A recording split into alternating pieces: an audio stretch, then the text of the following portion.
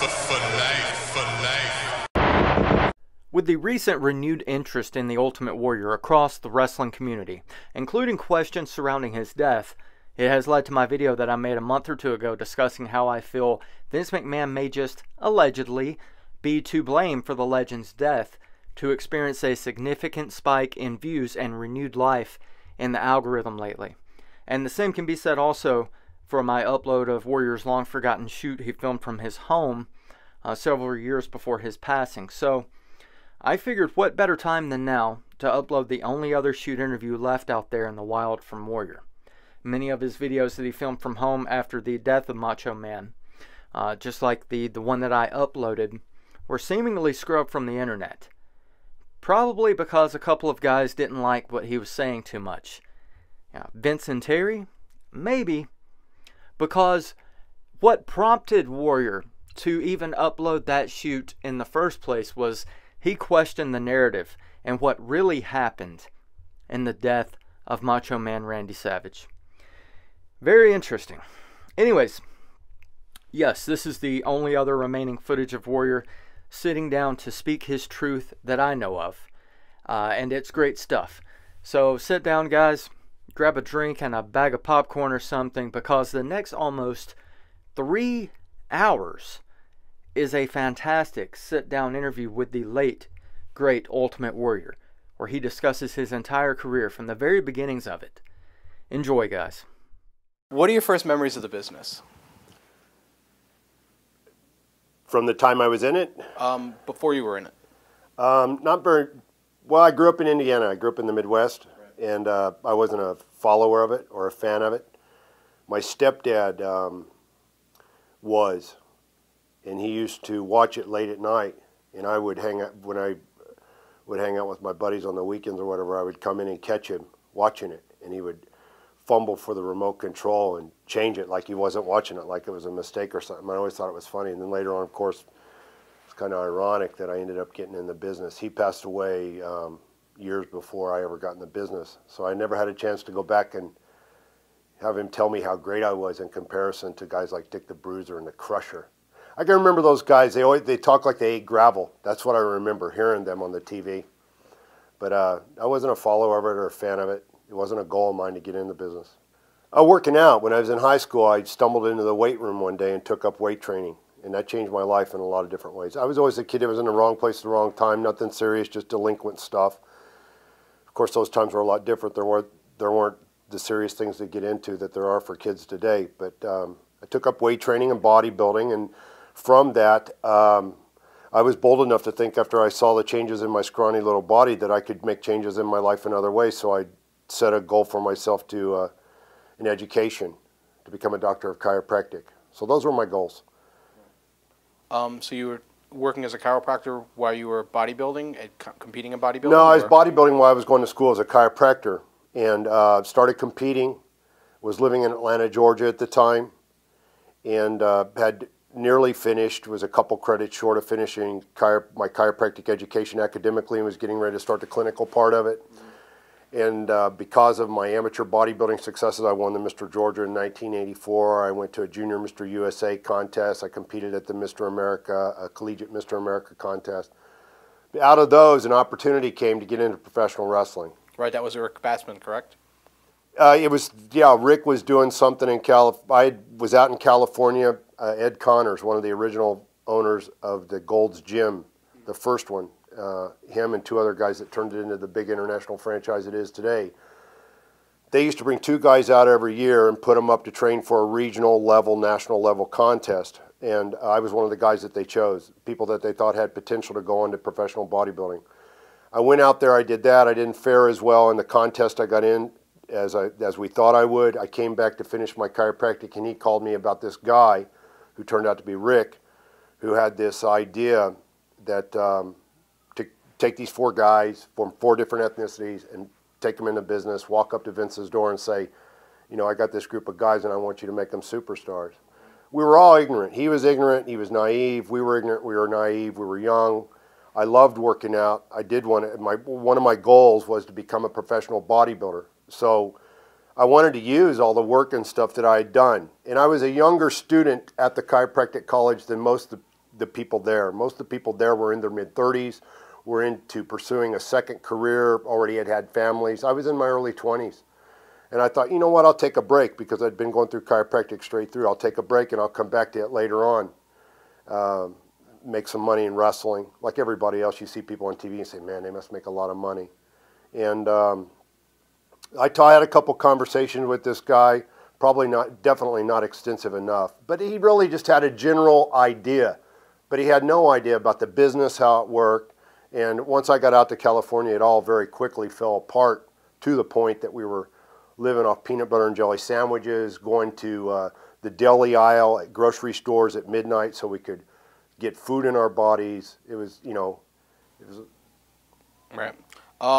While you were working as member of PowerTeam USA, that was the first place you met Steve Borden and Sting. What were your initial thoughts on him? Well, PowerTeam USA to begin with was just it was the words on a piece of paper. Right. It wasn't anything more than that. It wasn't going any further than that. And that's probably is evidenced by the fact that neither Sting or I, during any interviews throughout the year, biographically, have we given any credit whatsoever to Rick Bassman, because the guy wasn't credible, and he didn't have his act together, and really what he did wasn't, well, it wasn't very positive. Right. So how did you and Sting eventually end up gravitating towards each other and working as the Blade Runners? Well, Steve was one of the 4 guys. Right. And we got, he had set up some training through Rick Bassman. And we probably had about 10 hours of training. They had a ring set up at a racquetball court at a health club.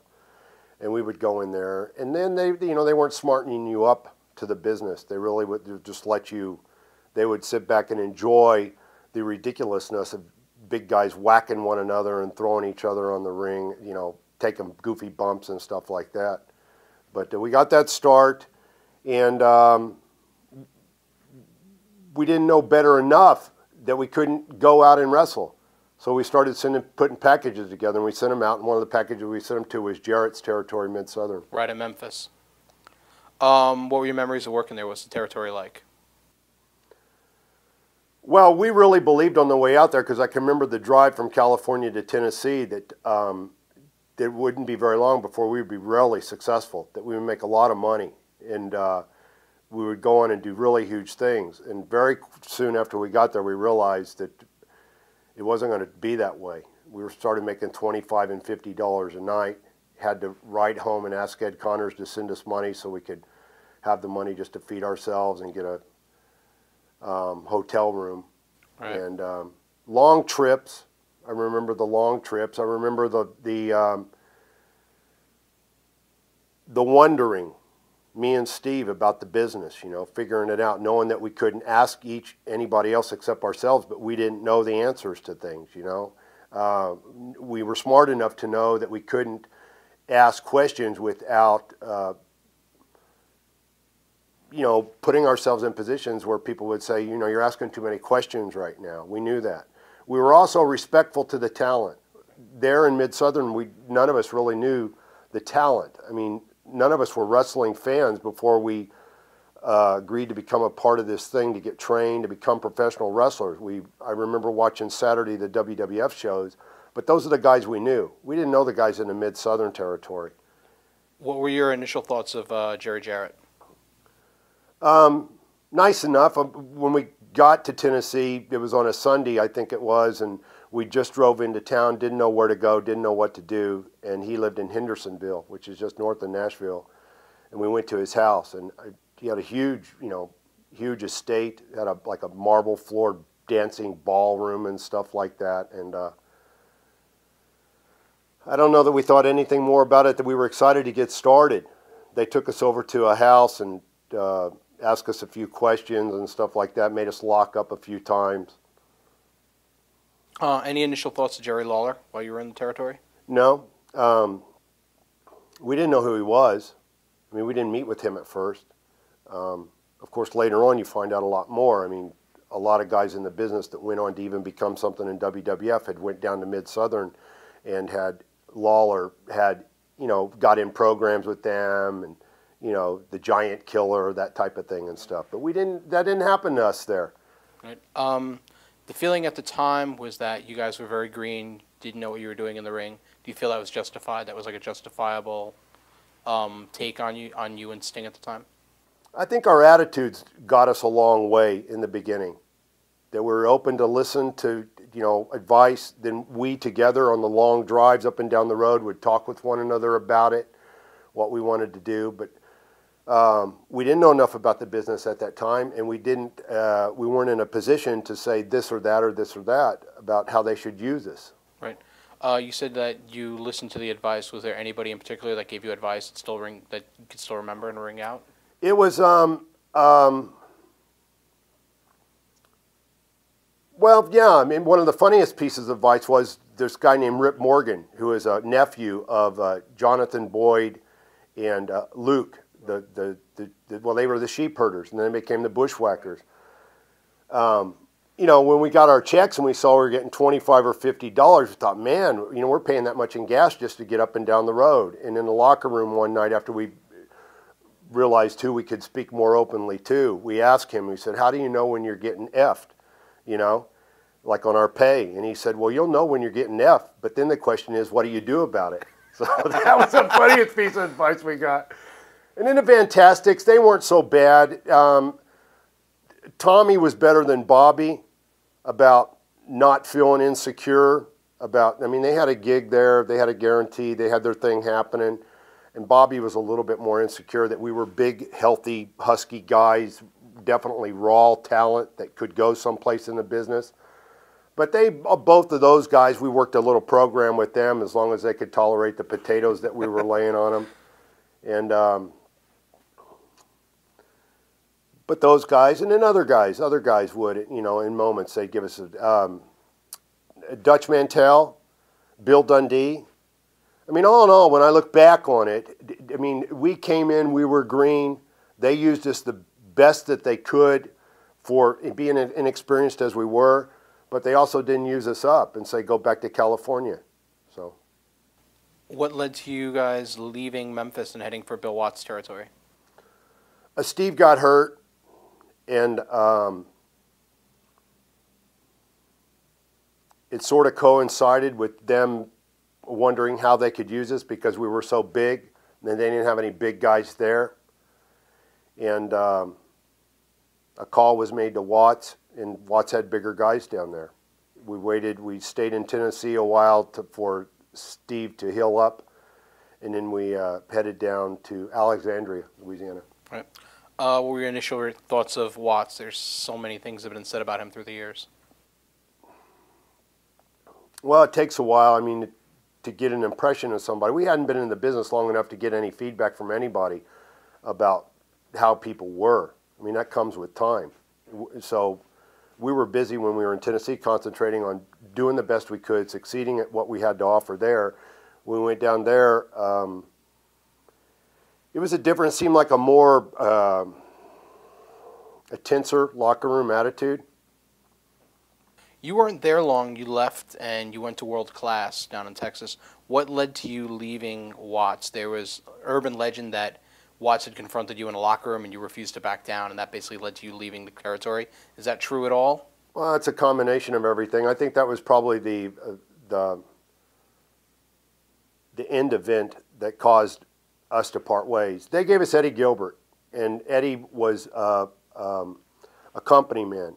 He believed in not ruffling any feathers and doing what they told you to do.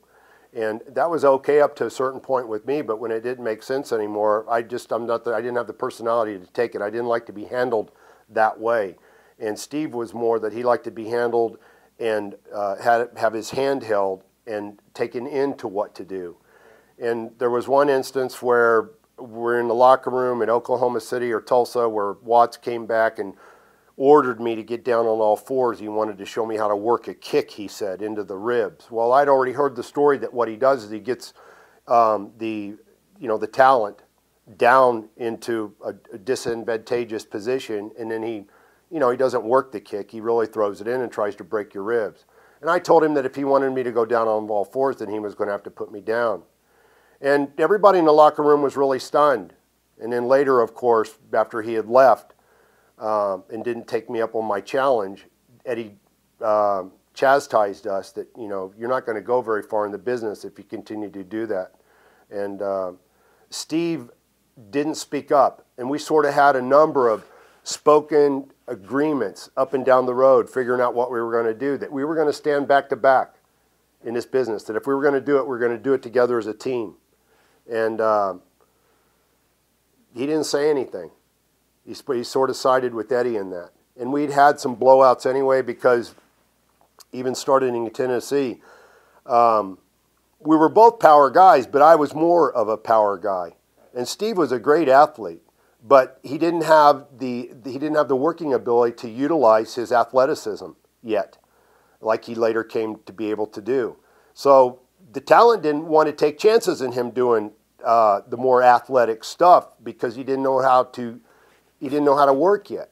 The power stuff was more precise. They knew that they were getting into. You pick a guy up over the head, you throw him, they know, that's the bump you take. And he got insecure a number of times because I was always the power guy. And at the time, he wasn't able to utilize his athleticism. So whenever they did the power stuff, they would always say for me to do it. Right. When you decided to leave, what was his reaction? I don't know. He was probably a little relieved, Now he could have Eddie all to himself, and he could be one of the boys with the rest of the gang all by himself. And were you upset when you left the territory and found out that Watts and Jim Ross, who was the commentator at the time, they were burying you as not as tough as Sting, and Sting stuck it out while you had disappeared? I never heard it. Never heard it. They actually did do that on the businesses of work. That's what they do with everybody. Right. When you guys split up and you went your separate ways, was there ever a plan maybe down the line that you guys would get back together again and work together again, or is that was it? No, the plan then was really just to survive. Right. I mean, there wasn't any plan about a reunion down the road, Let's get the Blade Runners back together or anything. Right. Were you surprised Sting went on to become as big of a name as he did? Not surprised, but I wasn't. At the time, I didn't give much thought to what he's going to do or how he's going to succeed in the business. Yeah. I concentrated more on what I needed to do to succeed. Right. At that point, you went down to Texas and you became the Dingo Warrior for World Class Championship Wrestling. Right. Where did the Dingo Warrior name come from? Warrior came from. I had gotten to the arena early that night. There was a TV taping at the Fort Worth Rodeo, and was standing around and had no idea what we were going to do or what my name was going to be. Hadn't really given it much thought, and somebody had made a comment that he looked, definitely looks like a warrior. And there were a couple other ideas that I said, nah, it doesn't really, I can't see that really working for me. At that point, the look of the character that eventually became the Ultimate Warrior started to take shape with the face paint, right, the streamers around your arms and the tassels. Do you remember anything particularly inspired it, or was it just looking for Well, me and Steve had painted our face, not like the design that I started to use, which if you see some of the earlier Dingo Warrior pictures, it's a smaller design. And then the strings that probably just came from that was about all I could afford at the time, was to go to Hancock Fabrics and buy a couple strings. Right. By this point, this is your third territory. What were your memories of World Class as opposed to the other two? How do you compare it? A lot easier, a lot more, it was a lot friendlier.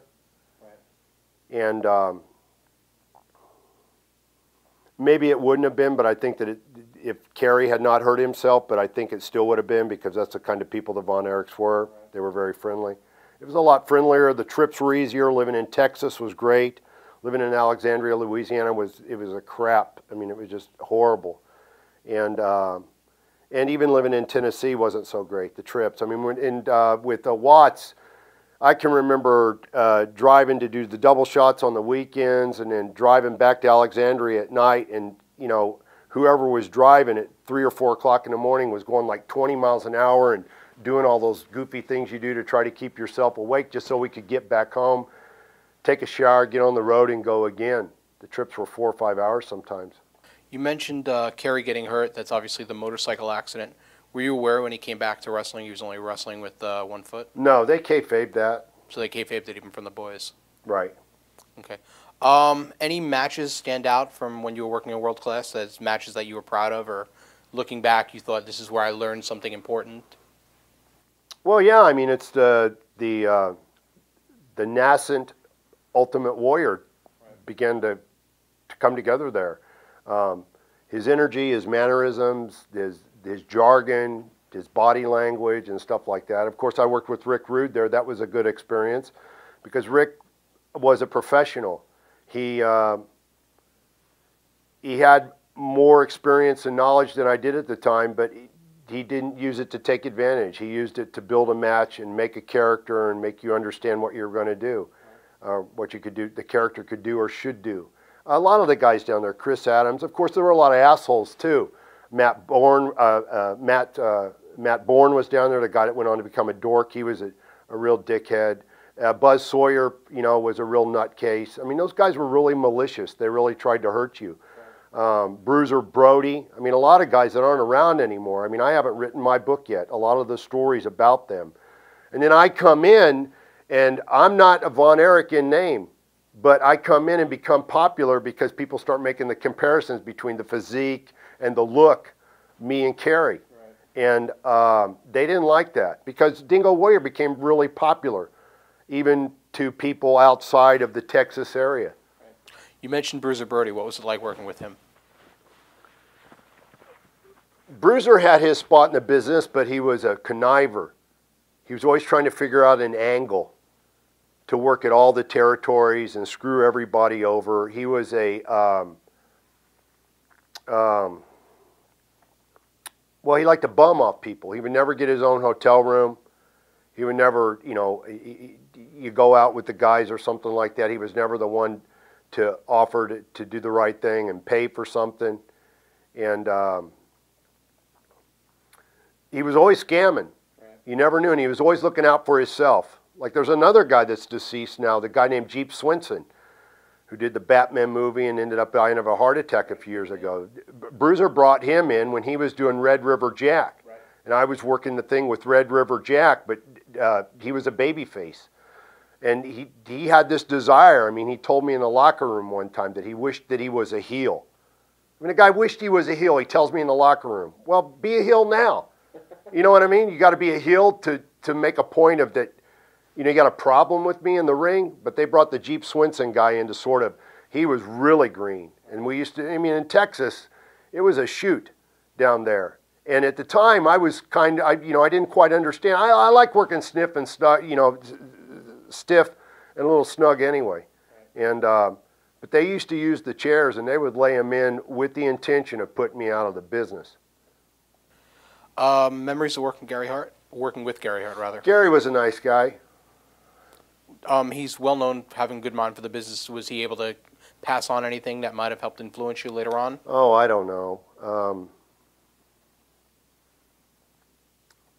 I mean, if he had such a great mind, then why did he never got it out of Texas? You know, how come he didn't do bigger things in the business? I think sometimes there's just a mystique that comes with people that's not necessarily credible. Thoughts on the Von Erichs?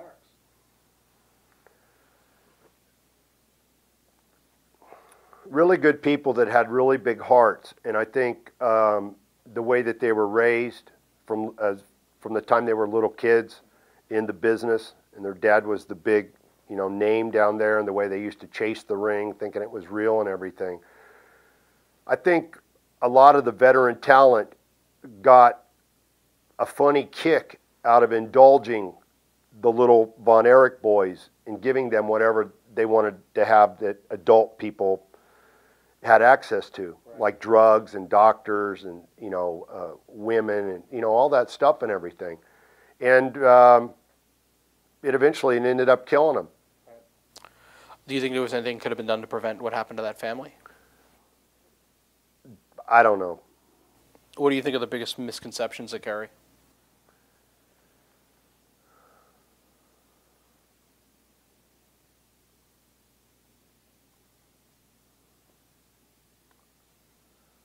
I don't know that there are any. Right. I mean, he had an addiction problem. He was a great guy that had a really big heart. He had unbelievable charisma, more than any of the other brothers. And they just had this belief, this idea that however they got to what they envisioned as heaven, taking their own lives, that it wasn't a depressing thing for them per se. Right. They thought they were going to meet their big brother Dave, and they were all going to be together again. I can't imagine that when they all chose to die, because I was there when Mike did the pills out in the woods in the sleeping bag, and then I became close with Chris too, because he had this undying desire to be a wrestler, but of course he was smaller and stuff. Right. He didn't have the physical potential to be a wrestler. Right. In their last moment on this planet, I can't believe that they were depressed about it, that they weren't suicidal, like, oh, it just really stinks. They really thought that it was going to be a better thing. It's been written that by some that Fritz forced them into the business. Do you think that was the case, or do you think they wanted it? Okay. Oh, I mean, yeah, come on. What young kid wouldn't want the adulation that's going to come from that type of thing? Right. You know, so in some part, yeah, maybe later on down the road, they, like other people, came to the realization themselves that that's not success. That's not what's going to make me happy. Right. And maybe they felt like they were still stuck in. I think Kevin maybe was probably a little like that, that he had a responsibility, an obligation to the business, to the Von Erich name, even when he didn't want to do it anymore. At the time, there were rumors that New Japan Pro Wrestling wanted to bring you in and create the Big Van Vader character around you. And instead, they eventually went with Leon White, who went on to become famous using the name. What was the story there? How close was that happening that you were going to go to Japan? Well, Vader didn't become as famous as Ultimate Warrior, so I was negotiating. I'd went to Fritz to ask if I could get more money. The money was decent enough. I had a nice apartment. I was able to do what I wanted to do. I had a fairly new car. I liked living in Texas. I liked the gym that I frequented. I liked the people that I had become friends with. But there just came a time where I wanted to get a little bit more money, more of a guarantee, instead of a hit and miss thing. And I went to Fritz about it, and he said no. And that coincided with the time that George Scott, a lot of people don't know this story, but George Scott came down there to take over the book after leaving Vince, helping Vince get WrestleManias off the ground. He came down to do a favor for Jack Fritz to take over the book for a while. Tony Atlas came down. That's when George Wells came down. And I found out through the Sportatorium personnel that George Scott was on the phone talking a lot about a guy down here that had incredible potential. That kid turned out to be me. All that happened at the same time. George Scott came in. I was working to go to Japan. And I went to Fritz to see about more money. Fritz said he wasn't going to give me any more money. And as I was getting ready to do the thing with Japan, the people in New York got curious enough to pick up the phone and call me. And I went to the Waco show. They said, show up with your gear bag down there. And we'd been going to Waco since I'd been there in WCCW. So, you know, they expected they brought WWF, the big show, came to town. Well, I ended up getting just as big as pop of whoever the main event was, because all these people knew me and they were endeared, you know, to the Ultimate Warrior character. And from that, they asked me, I think a couple days later, to go to Indianapolis. They were doing a television taping, and I worked a dark match with Jose Rivera, I think maybe is the name. I don't know. But then it just took off. It took off where they kept me on the back burner, kept me in the sea towns, and just kept testing me to see what I was made of and how the character would work. You know, I don't even think so much the character, just my personality and everything, being in the ring, how people liked my look and everything else like that. So this is George Scott who made the initial connection between you and WWF? Yeah. I mean, he didn't call me and say hook up with them, but I ended up through him. I found out. I mean, George Scott never even told me that he was talking to them. I found out from Bronco Lubick. You know, an old referee. He's probably not even alive anymore. He told me. Right. What point did the Ultimate Warrior name become developed? And the first time that I did do a TV taping, they did a pre-tape where they used to put the little screen up in the corner back then. Wrestled Terry Gibbs. They took me down in one of the studio rooms down in the basement. And Vince said, we want you to do Warrior, but we don't want Dingo. And so I got on there and I said, I'm this Warrior, I'm not that Warrior. I am the Ultimate Warrior. And that's how Ultimate Warrior came to be. There were several things in the Ultimate Warrior character that became synonymous with it. Where did the ideas come for you to race to the ring, shaking the ropes, things of that nature? Was that stuff that you brought to the table, or things that their creative end suggested? They were mine. Right. You know, when I started doing that and started working, the veterans in the business told me that I should probably not do it because, you know, it was probably going to shorten my time at the WWF, but I listened to the people and I knew it was the right thing to do. Now, creatively, you develop your own character back then. They don't, you know, they didn't have a template where they plugged you into a character. I don't know that they do today or not, but back then they didn't. I mean, it was really between the talent. That's the kind of confidence the office could have on the guys that were, you know, main eventers. The urban legend at the time was that you got so worked up charging to the ring and running the ropes that you were out of gas like the second the match would start because you would need to catch your What wind. do you think? You want to do it? No, not at all. Shit, I gave more at my ring entrance, and people, the fans, got more back out of my ring entrance than most people gave the whole match. Am I supposed to apologize about that? No, I'm not asking you I mean, to. it's physically exerting. Well, but urban legend, what's that mean? Yeah, Warrior got blown up. I don't think I'm ever on the record saying that I didn't get blown up. But if I wasn't blown up and exhausted by the end of the match, then I didn't think I gave the people their Ultimate Warrior's money worth. The signature moves, gorilla press and the drop, the big clothesline, the splash off the ropes, were these things that you developed on your own, or things that you and Vince together developed, or like the basic signature moves for the Warrior character? No, I think we went to an architect to do those things, to put those things together. I mean, I don't get that. I think that's a, I mean, all the other stuff that it takes to make a match. Again, I did the clotheslines, I did the press slam, and I did the splash in my finish. I shook the ropes. The guy would beat me on the back. I'd get to the ropes, get my power, shake the ropes. I did more in my finish than most people do in the whole match.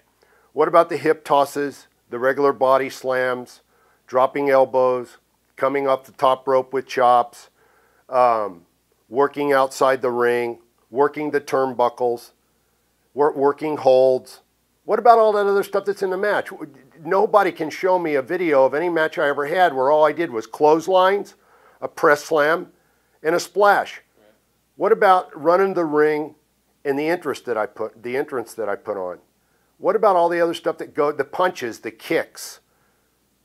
I mean, that's what made those things all together is what made the Ultimate Warrior the entire package was. I think it's a bad rap. A silly rap when people say, well, you know, he could do clotheslines. You know, he could do a press slam.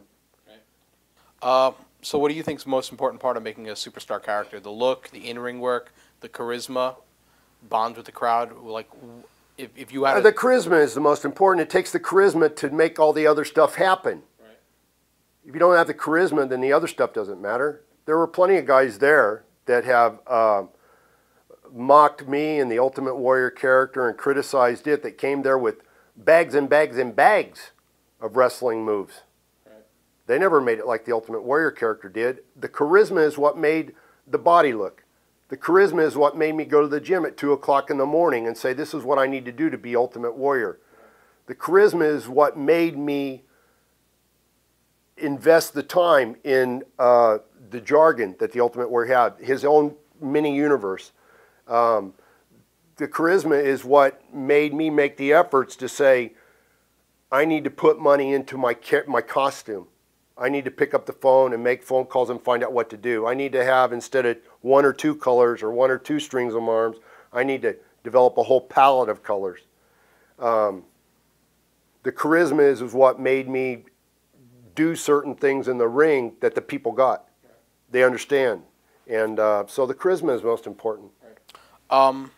Today's wrestling fan, the smarter fan, the internet fan, they pay closer attention to how skilled someone is inside the ring in terms of scientific, technical ability.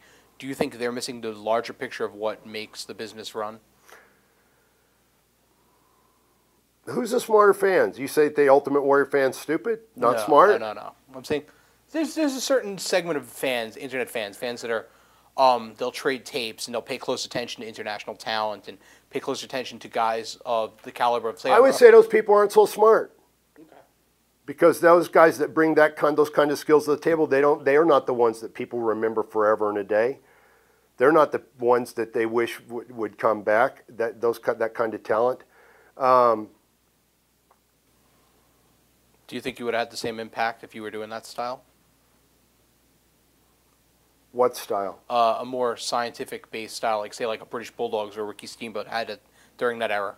if you were doing that style as opposed to the style that you did, do you think you'd be as remembered? Well, I did the style Ultimate Warrior need to do to be Ultimate Warrior.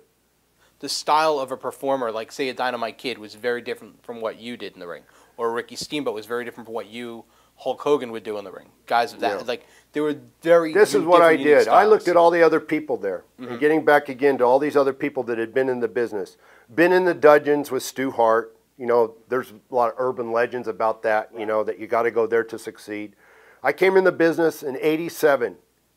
In 1990, I had a match with Hulk Hogan, who was the only superstar and still will be the only, real super household name.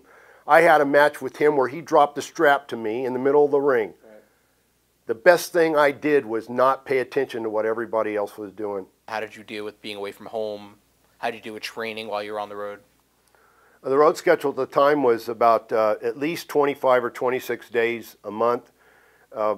When I had the straps, I would, on my days off, they would have something for me to do, either go up to Stamford to the studio.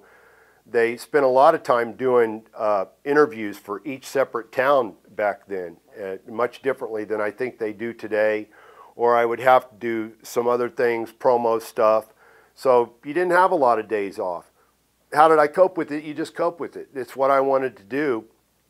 I wanted to succeed, and this is what I had to do to make it happen. Dynamite Kid wrote in his book, I don't know if you've read it, that No. the road schedule was so hard that the only way to survive was to do drugs, uppers, downers, to keep yourself awake because of the crazy hours, cross-continental flights, things of that nature. Do you think that was the case for everybody? No. No? No, I didn't do that. Okay. I mean, I did what I had to do. I did, if I had injuries and I could get something to kill the pain, to be able to work the match, because the people, people have compassion, but after they bought a ticket and there's 10,000 people sitting in an arena, they don't care. They want to see the match. They want to see you perform. I did what I had to do, but I didn't abuse anything. And I don't think that's the story for everybody, no. Right. What was the steroid use like at the time in the company?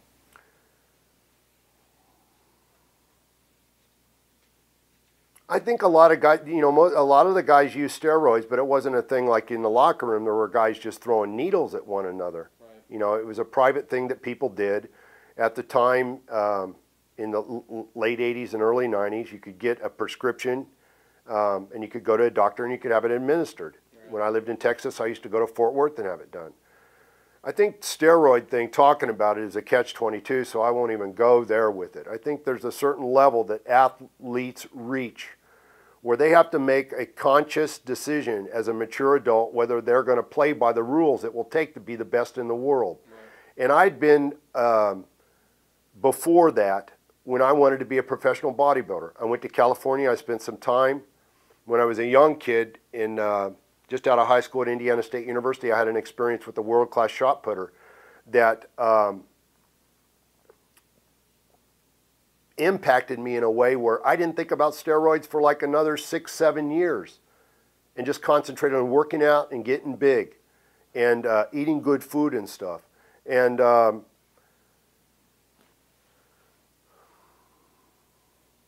there's a lot to consider, when you're in a spot like that and you're making the kind of money that you are, what you're willing to do, what kind of sacrifices you're going to make. I saw it as a sacrifice I was willing to make in the controlled, non-abusive way that I chose to do it, that I was building a security up in my life in other ways by making these sacrifices. I didn't abuse my body in other ways, with alcohol and smoking and staying up late and doing all that kind. I took care of myself. I had I was a healthy guy. I had come from a bodybuilding background, and one of the key elements in succeeding in bodybuilding is to be healthy. What was your first memory of meeting Vince McMahon? I remember meeting him. I don't remember that. I met him at Anaheim, California, at the convention center there. I was at Texas at the time. They flew me out there. I remember walking in one of the hall rooms that they have at these big convention centers. There was a table, 50 yards from the door, and it's the only thing in the room. It's a table. And they're all there. Vince is there and Pat Patterson. I don't know who else was there. But it's like they wanted to see me walk across to the table. We had a real short conversation. I was raised in a really in a way to mind my manners and have respect for people that are older than me. And so I remember doing that at that meeting, and I remember leaving not really concerned about whether or not they would call me or not, that they probably would. Okay, so your first televised program was against Hercules Hernandez, who's no longer with us. Any memories of working with Hercules and also Bobby Heenan, who was his manager at the time? Yeah, I mean, it was great to work with Herc because he was, you know, he worked snug too. Right. And so he was the right guy to put me with there at the very beginning. And he was interested in making the match work. You know, the guys there in the beginning didn't have a problem with, they knew what was going on with the Ultimate Warrior character and what, that he was going to go up in the business. And Herc knew that he was a stepping stone, and so he did everything to make it happen. Right. Your first pay-per-view match was the first Survivor Series. Any memories of that, and is there a difference pressure-wise when you're performing on pay-per-view as opposed to just in a live crowd? No. No, because you were always on the road. It was just another day on the tour. Typically, you had to go someplace the next day and make another town. Right. Or you had been to a number of towns consecutively for 5, 10, 14 days. I remember when I first went up there, you would go on the road for 14 to 25 days, not come home. Right. Any particular memories of the show? That was the 8-man tag elimination matches for the first time. Where was it? I believe Richmond, Ohio. Okay. No. How close were you with Owen, and any particular memories of Owen? Close. I liked Owen. Owen was a good friend of mine, and you know, some of the other guys. I got along with the ring crew guys and stuff better than I did with some of the talent. Although there was no blatant animosity between me and anybody. Right. You know, some of the things that went back and forth over the recent years since I've been, or while I've been out of the business, they're new to me. Everybody got along with everybody. Did any of the WrestleManias or any of the shows stick out as like, this is like a pivotal moment for the Warrior character? Well, I mean, you know, WrestleMania 6, of right. course, and for different reasons than other people think. I mean, it was a goal I set when I got into business to be able to succeed in it at its highest levels, and that was a statement that the Ultimate Warrior character had. Did you notice any of the boys treating you differently once you were in that position and you were like towards the top of the card as opposed to where you were previously?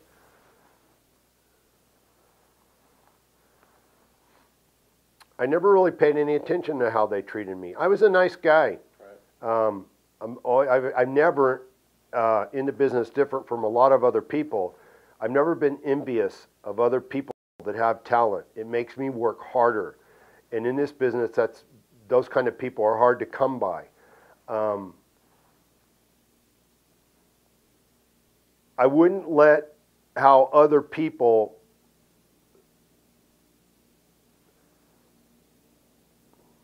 may have misperceived why I was becoming, Ultimate Warrior was becoming a player in the business. I wouldn't let their misconceptions of that. They can make up their own ideas about what I was doing, how it was happening or whatever. You know, favorites were being played, or I was, you know, doing, you know, whatever they wanted to do, however they wanted to make it out in their mind. I didn't let that stuff bother me. My goal was to succeed. I wasn't interested in playing those kind of games, and I never allowed myself to. On the road, you did a house show series with Andre the Giant, one of the last house shows tours he did before his health forced him out of the ring. Any memories of Andre as a person, and also what it was like dealing with him in the ring? Yeah, Andre was, he was great with me. Of course, he either liked you or he didn't. There was no in between. He'd worked, I think, with Randy before he did that run with me, and he didn't like Randy at all. I don't know what the reasons. I mean, you just don't ask Andre why. But he liked me, and the reason why I think that he did was because he saw how hard I worked and how much I put into my character and my gimmick. And that's why he was okay with doing what he did. I mean, Andre didn't do what he didn't want to do. Right. And I was always very respectful to him. And sometimes being respectful to somebody is just leaving them alone. You know, not pestering them.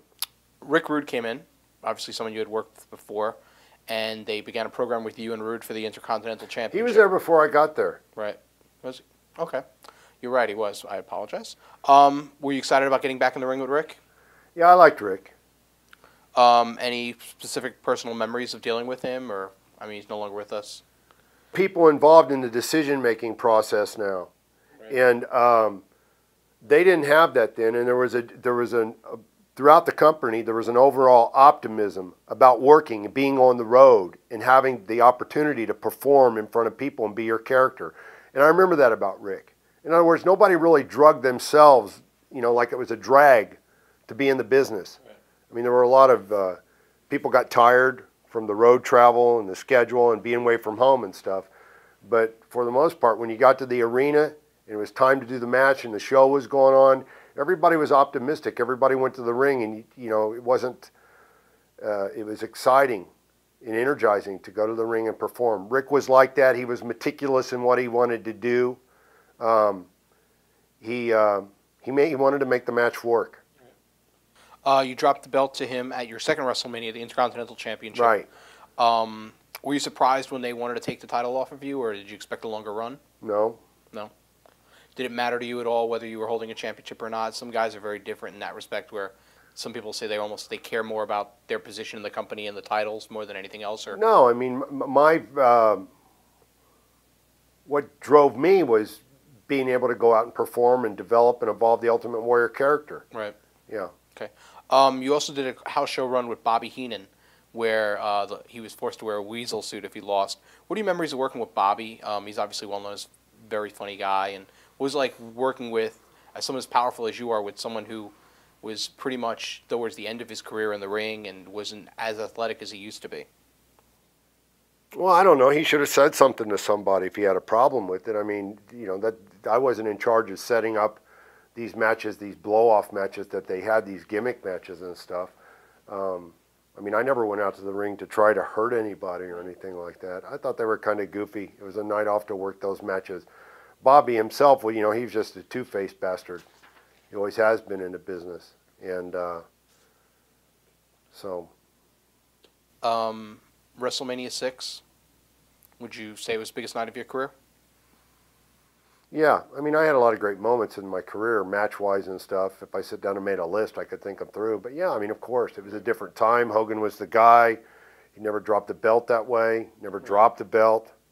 When did you find out that they were going to go with you versus Hogan in a... I don't know for sure. 3 or 4 months before that. Right. I remember I was at the studio in Stamford and doing some a photo shoot for a lot of the merchandise that came out that time. And at the tail end of the photo shoot, Steve Taylor got a phone call to come see Vince in his office. I went over there and Hogan was there. And they said that this is what they were thinking about doing. Right. I didn't ask any other questions beyond that. I thought it was great. You know, it's awesome. I mean, there are all kinds of different steps that I was taking and becoming successful in the business that always kept me excited at the time. You know what I mean? Right. They first teased the match at the Royal Rumble, where you and Hogan ended up in the ring by yourselves, and the match was every man for himself. So it was pretty rare that you would see baby faces in the ring against each other at that point. What was the crowd reaction like? Or was that don't know. I think, you know, I'm getting to a place in this interview where these questions they're sort of getting redundant. Like I'm supposed to, you know, every hair on my neck that went up on every match that I had, I'm supposed to remember it. A lot of that out there, and maybe a lot of the other people didn't look at it this way, and it sort of leaves me at odds with a lot of the talent that's out there today and wants to take every opportunity they can to criticize what I did in the business. It was a job. It was a goal for me to achieve, and every time I got in the ring or went to a town or every big pay-per-view or every big, you know, this Royal Rumble thing that you're talking about, it's about doing your job. And maybe that's not as warm-hearted as people would like for me to remember it. But what type of preparations went into the match? For me to do my character whenever I was at a show, there was a whole mindset I needed to get into. There are a lot of guys in the business that could just pull up their trunks. I mean, just really literally step out of their street clothes, pull up their trunks, and just, you know, walk out to the ring and just get warmed up out there and do their thing. I had to become just a whole manic thing before I even went out there. I had to be left alone. I had to, typically, I would stand in the corner and F it to summons up the brazen attitude I needed to have to go out and from the jump, you know, as soon as the music comes on, run through the ring, concentrating on where I'm going to run, how I'm going to, what steps I'm going to take so that I don't get stuck by the people, them grabbing my strings, making my way up to the ring post, getting on there and doing that. I mean, I was always concentrating on what I needed to do. So a lot of physical warming up. I was not the type of guy that could just, somebody like a Greg Valentine, his body is sort of like, all his bones and everything are sort of locked. You know, he's like an old dinosaur. In other words, the way he is backstage is the same way he's in the ring. He doesn't have to worry really about pulling something or breaking something. And I always had to be concerned about that.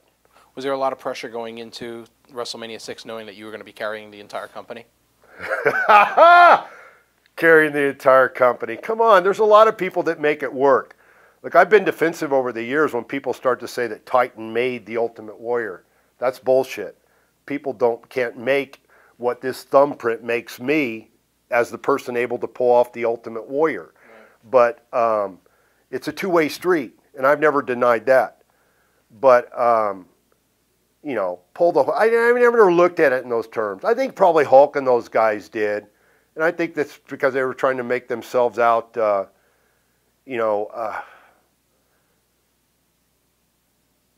mean, there are a lot of different people that make the business work. This match you have to have memories of. So what was it like being in front of 60,000 people and being the first person in the modern era of wrestling to pin Hogan cleanly?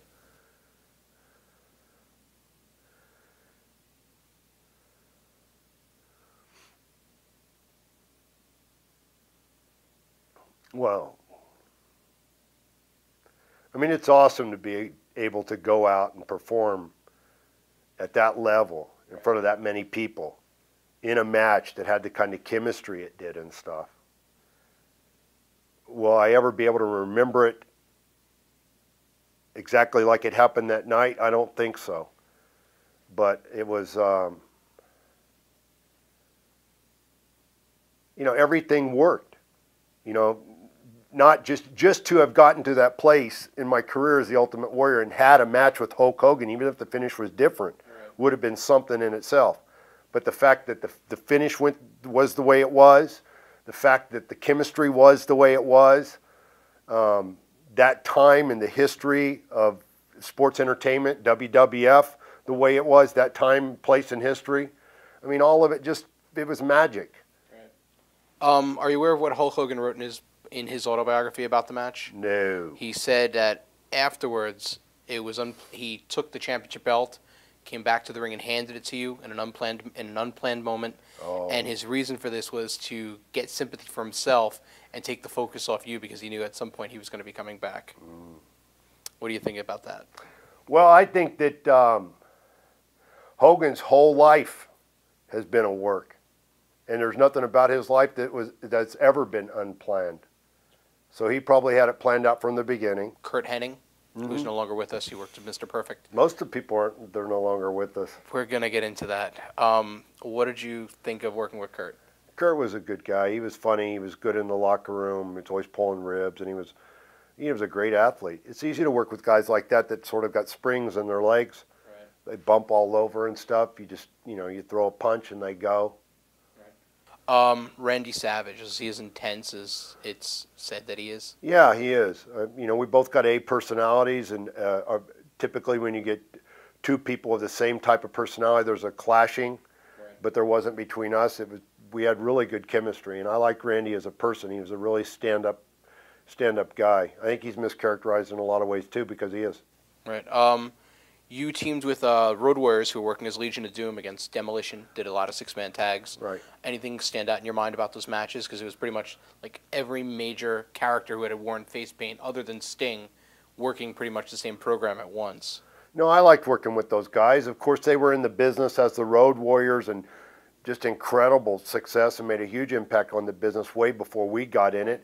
They painted their face. They were using the concept as warrior.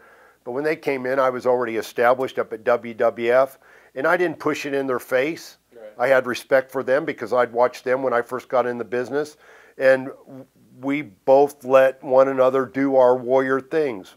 Like in interviews and stuff, I would put them over for how incredible I thought they were, how Ultimate Warrior would act like how incredible he thought they were, and they would put Ultimate Warrior over. All right.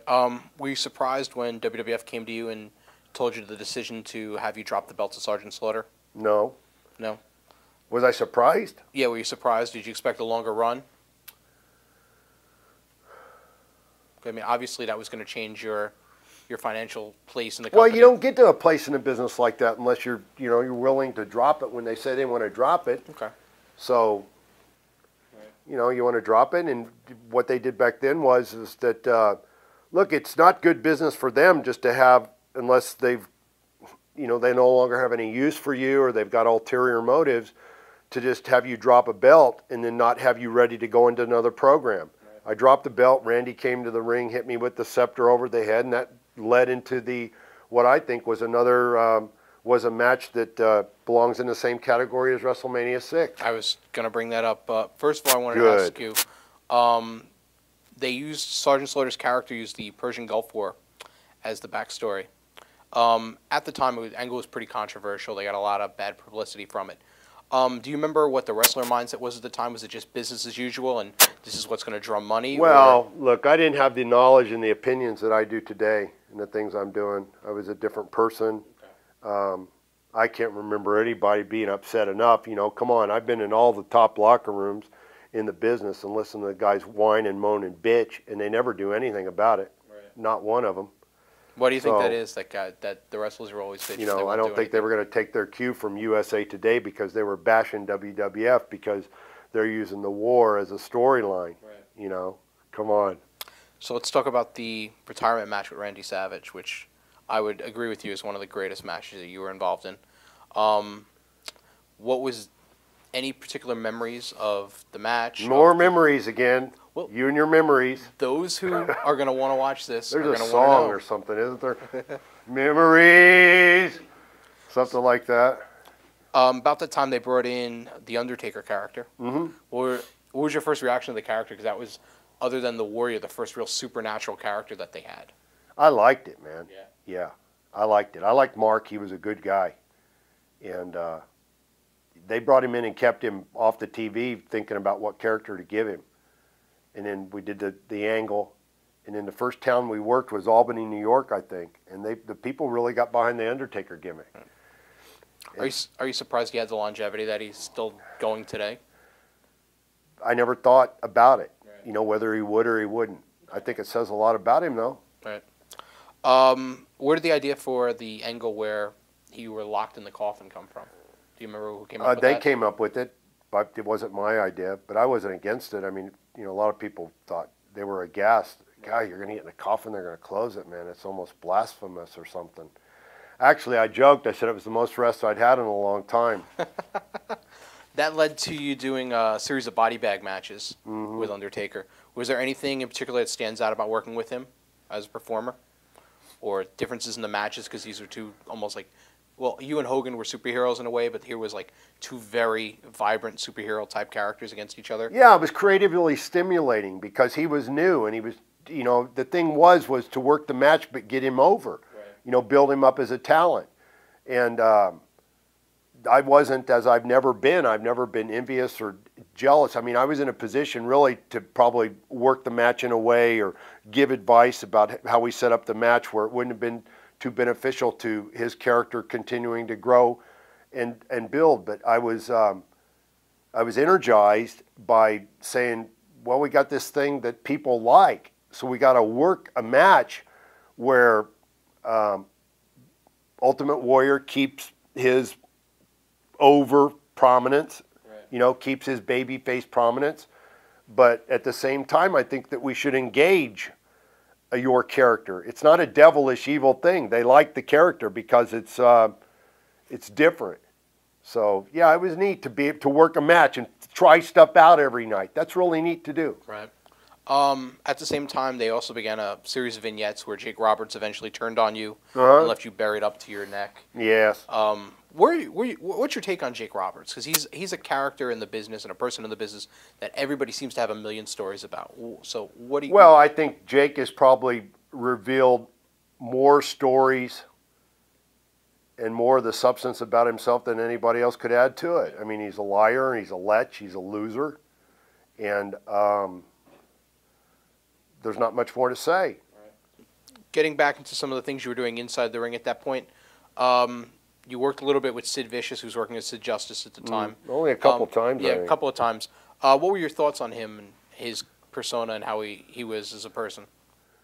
Well, you know, Sid came in after I left in '91, and so we never really got to know one another. And when I came back in '92, just like I did when I came back in '96 with Hunter Helmsley, he just misunderstood. Right. I was, as a businessman, saying, this is Ultimate Warrior.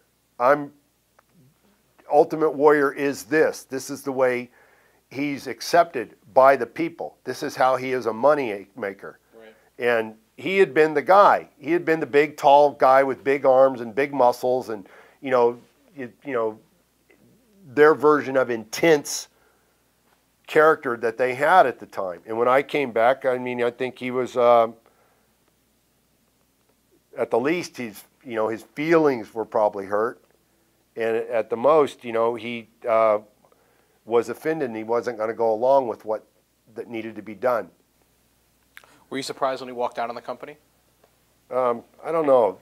You've asked me surprise a lot of times. I never really thought about it. Like, I didn't think, you know, I'll be surprised if he walked out. I don't know. Okay. You wound up working SummerSlam '92 against Randy Savage in London, which was probably one of their biggest houses of all time. Right. What was any remembrances of how it was for the crowd in England as compared to Skydome or another big building?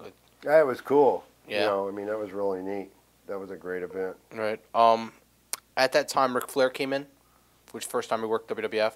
He did matches with you and Randy and a bunch of other guys. What were your thoughts on dealing with Rick and working with Rick? And well, Rick is a two-faced person. You know, he's two-faced. I mean, he's, you know, made comments that he couldn't have matches. I thought he was the best. Yeah, I thought he could work with anybody. I thought the guys like Ric Flair could work with the broomstick. Right.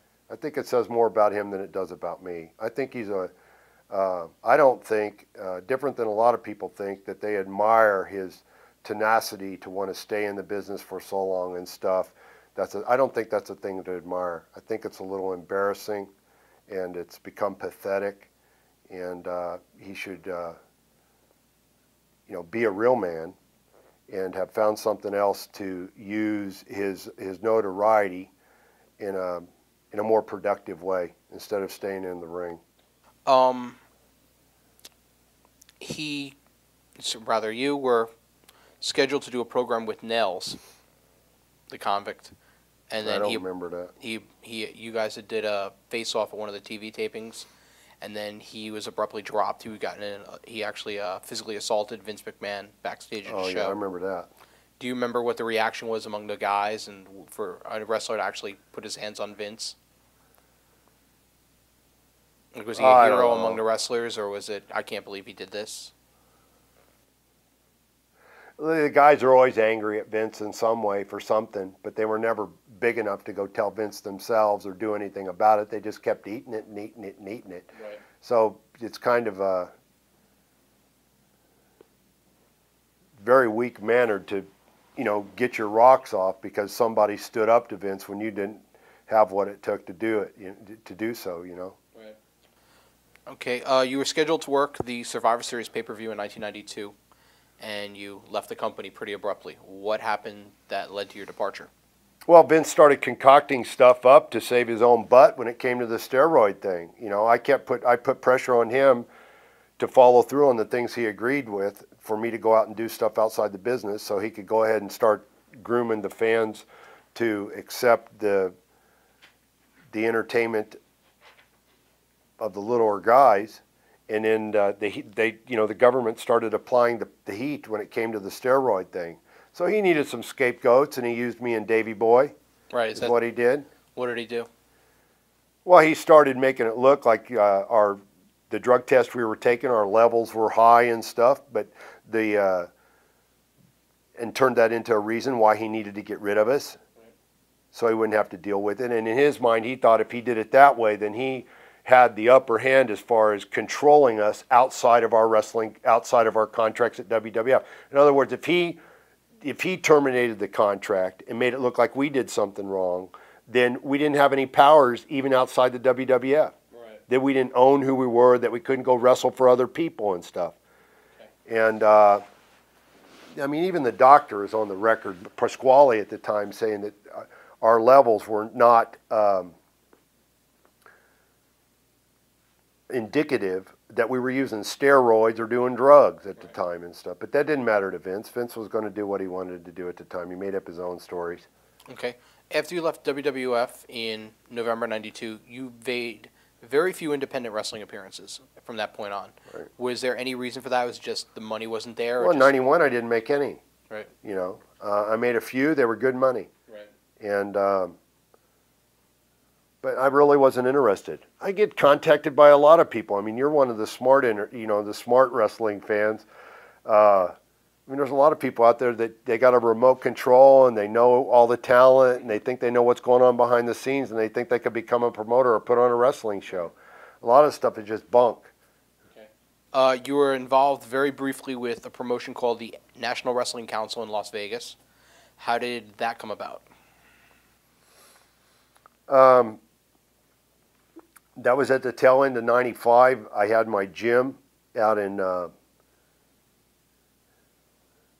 Scottsdale, Arizona. Right. I'd closed it in September of '95 and started retrofitting it and to change it into a training facility. Right. A couple ideas, 3 ideas actually. One was as a key holder facility where private members only. They pay a larger membership fee, but they get a key to the place and they get to come and use it.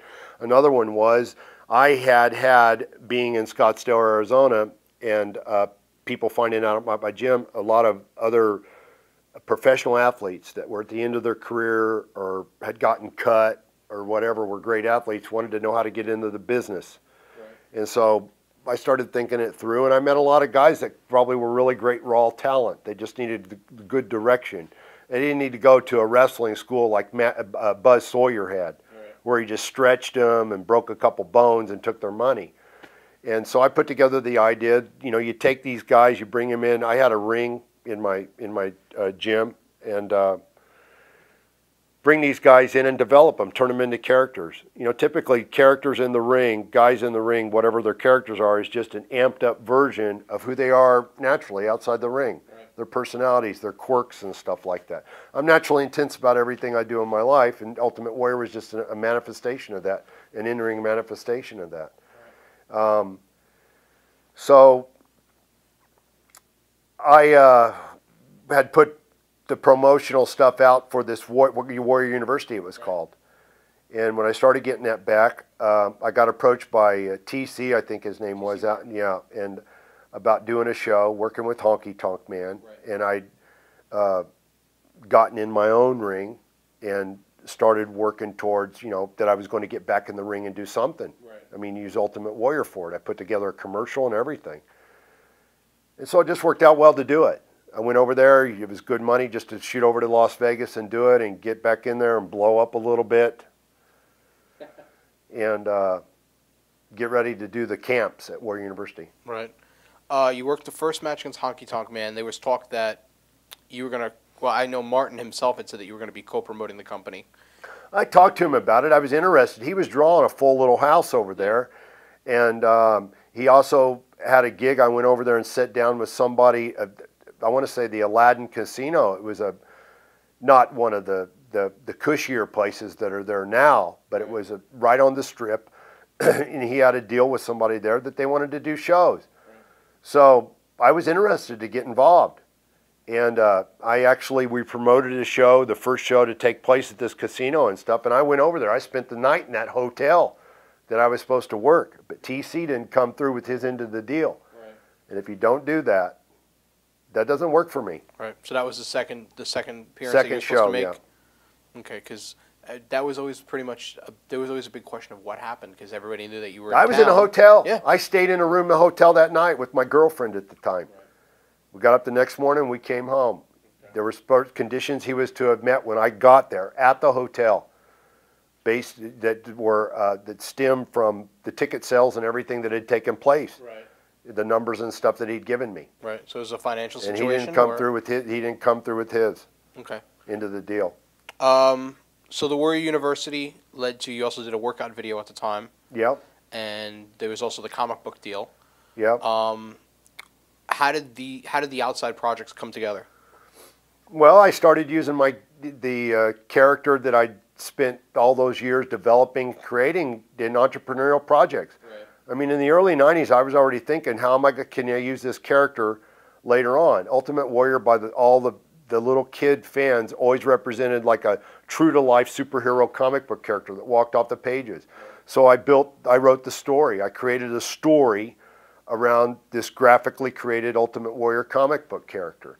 And with the ultimate goal was to do an animated movie with it and stuff. And then the workout video was a natural for me. It wasn't a workout video to show people how to work out. It was a 30-minute thing, like you put a cassette in, a piece of music in before you go to the gym to get you inspired. And it was more like that, which was different than anybody else had done at the time. And I was doing T-shirts and hats, and I had a pro shop in the gym, and it just grew into doing mail order. Looking back, were all the outside projects worth your while? Yeah, they could have been. I mean, one of the conditions that I had with Vince and them when they called me, Vince called me at the end of '95. Right, we're about to get into that. that. That actually happened because I was doing the Las Vegas thing. They had his lawyer stepped in, and I told TC, I said, no, once again, they made the outrageous claim that they owned the character and nobody else could use it. And really, it was a bluff more than anything else. I mean, they had the money and the lawyers and stuff to keep pushing it through, like they did eventually in our 5-year lawsuit. As long as somebody would stick it out, I mean, ultimately you would find out, the court would, that, no, they didn't own it. I owned it. I created it. And, but they stepped in. Vince called me. We talked. I said, Vince, I'm not really interested in come back. He came to my gym. I wasn't there for the day. He came out for like the NBA series All-Star game. Came out with Kevin Nash. Kevin Nash was living out there at the time. Right. And I wasn't there. My manager called me. I didn't go to the gym. And he ended up getting in touch with me with Osbert Diarse, the guy that was in charge of licensing at the time. Or what? I said, look, Vince, I can't come back under a generic contract. Forget about it. I'm not coming back. It's got to be different. You don't own the character. I do. I got all this money invested in all these other things I'm doing. I'm not giving it up just to come back and be a wrestler. Ultimately, he sent me few days later, he sent me a generic contract. And I called him. I said, Vince, man, F you. It's not going to happen. And then Linda called. And I knew Linda because I'd stayed at Vince's house. And, Titan always acted like, you're part of the family. So I knew everybody. I was close with Shane. I had a relationship with Shane. It was like big brother, little brother for a while. He came to Texas and stayed with me. And Linda got involved, wanted to meet with me in Phoenix. I went and met her, and I just had a sense that it would be different. Right. I would handle things through her, not Vince. And she was the go-between. And so we worked out a really unusual, unique deal. And the deal was that I had all these other things going on. I get to bring them back and plug them into your merchandising and marketing network, and I'll come back and be a wrestler. You pay me a price for that. And 4 months after I came back, we had a real clear separation between the intellectual properties. Feel the Power was Ultimate Warrior as a wrestler. Always Believe was Ultimate Warrior as a comic book character, Warrior University, and everything else. Right. And those are the two catchphrases that have come to identify the two. Right. Of course, the NFL has Feel the Power now.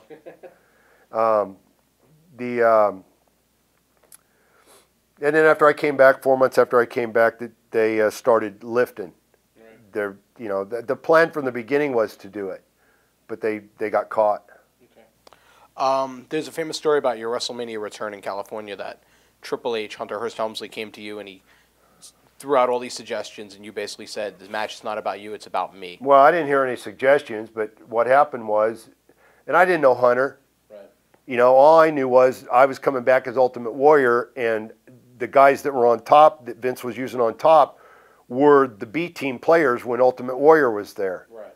And I wasn't going to come in. Look, there could have been a lot of adjustments that could have been made over time. And there were, even for the 4 months that I was there with Ultimate Warrior. But to come back after 3 years, I was going to come back and make an impression. And it wasn't about that I had a malicious plan to disparage anything that Hunter Hearst Helmsley had done in his career up to that point, or to say he's not any kind of talent or anything like that. It was just come back. It wasn't harmful. You know, people talk about things are harmful, you know, doing the job and this and that. They are to some degree in the beginning, but they're not as much today. You can fix things like that. And I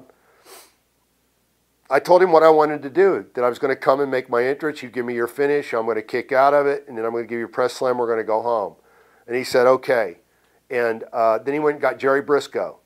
Came in the locker room. We went in the shower, and he proceeded to have Jerry Briscoe try to tell me that he had all these ideas. And I listened to Jerry for about 5 seconds, and I looked right at Hunter. And I said, if you ever have anything that you need to discuss with me, you need to come to discuss it with me, face-to-face, man-to-man. Right. We're done. And that was it. Right. Did he ever apologize? And he did it. No, and he didn't need to. He didn't need to, per se, to apologize to me. I can understand how he would have took it. But I'm sure today, and in some ways, I could probably take a little credit for what he's done in his career. Right. Because I know if somebody had done that to me, what I would have done, I would have said to myself, we'll see. Right. And look what he's done in the business. He's you know one what of the I most mean? powerful people in the company. So it's kind of funny. I've thought that over the years. I've thought, you know what? I didn't mean to do that. But he did. And I can understand how he would have took it that way. But if he wants to tell the story a different way, then he's the puny little bastard on the inside that he was back then. Right. He's not the guy that's built a really credible career in the business and seems to love the business. He's still the puny little shithead that he was in 1996, and I'd tell him to his face again. Right. How would the company change from the last time you were there? It hadn't really. No. I mean, there was the clique going on between Nash and Hall and those guys are scumbags. Right. I mean, they're just, the kind of ribs and stuff that they would play and tearing people's stuff up, and they always got ulterior motives to destroy people instead of concentrating on what they have to offer and what they can do. They got to play both sides and try to, damage other people's abilities from the backside. Wanted to talk to you about some of the names that were on top at that point. We already discussed Hunter. Shawn Michaels, what did you think about? You tag teamed with him a couple of times. What did you think of Shawn as a performer? Definitely talented and skilled. I mean, incredibly talented. He had always had good confidence about his own abilities in the ring and stuff. Not a lot of people's taste, but I mean, you can't fault the guy for the talent that he had to be able to do things he did in the ring. Right. Davey Boy Smith, you mentioned earlier that you guys were the scapegoat for Vince, and here he was. You and Davey were both back in the company in heavily pushed positions. What did you think of working with Davey? What did you think of him as a person? Davey, I've written about Davey when he died, about how unfortunate it is that he didn't grow up and he continued to do immature things that he was able to get away with when he was younger, and they eventually, they caught up with him. I have an affection, a special place in my heart, I guess, in my memories for Davey Boy and Dynamite Kid. They sort of took me under their wing when I went up there, and had a lot of fun, did a lot of goofy stuff, and made a lot of light of being on the road and being away from home and stuff. All those guys, I mean, I never faulted. I never sat back and faulted anybody for whatever skills they had. Right. Anybody. I'm not on the record doing that until people started criticizing me. And I got out of the business and legitimately got on with my life, recognized that wrestling and what I did there was a great chapter in my life, but there were other things I could do. And people just, I don't know, they got offended by that. And I got defensive about saying, you know, hey, whoa, hold on a minute. At that point, could you see the beginnings of Steve Austin becoming such a huge star in the company? No, I mean, but I didn't see that he wouldn't become a talent. He was a real hard worker. And there was something about him in the ring, even in his black boots and black trunks, that just a grunty style. Like he was grunt, you know, the way he worked his style. And like he just wanted to keep going from one thing to the next. And no. We didn't touch on Bret Hart, who was a pretty big star in that era. What did you think of Bret as a performer and dealing with Bret through the years? I liked Bret, and I liked you know, when I went to Canada, I would stay with Davey Boy and them. I would go out to the Hart home. You know, I was good friends with Owen. I traveled with Owen and Jimmy Powers up and down the road. Those are the guys I traveled up and down the road with. I'd bring them in my car. I had a limo. Come on, let's go.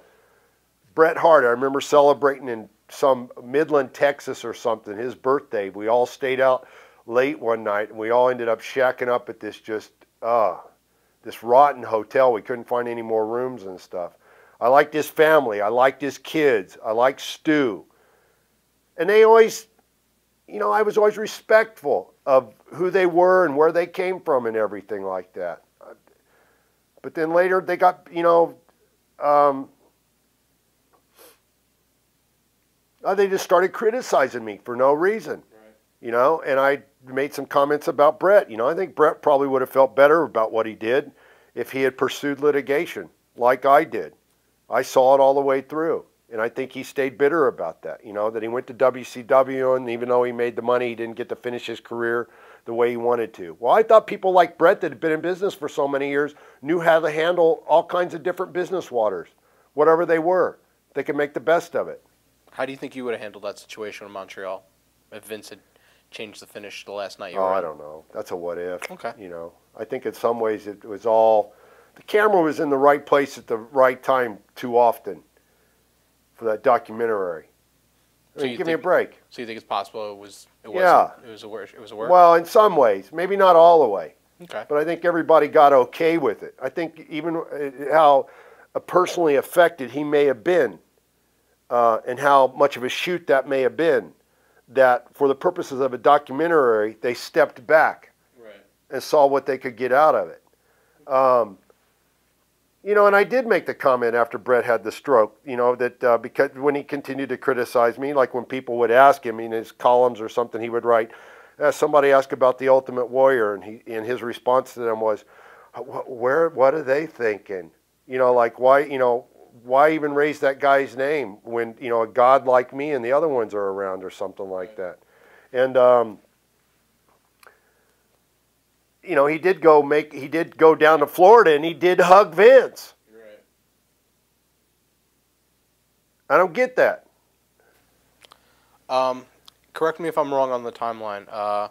You missed several dates because there was a death in the family, and WWF had announced that they weren't going to let you return unless you put up a bond that you would forfeit unless you...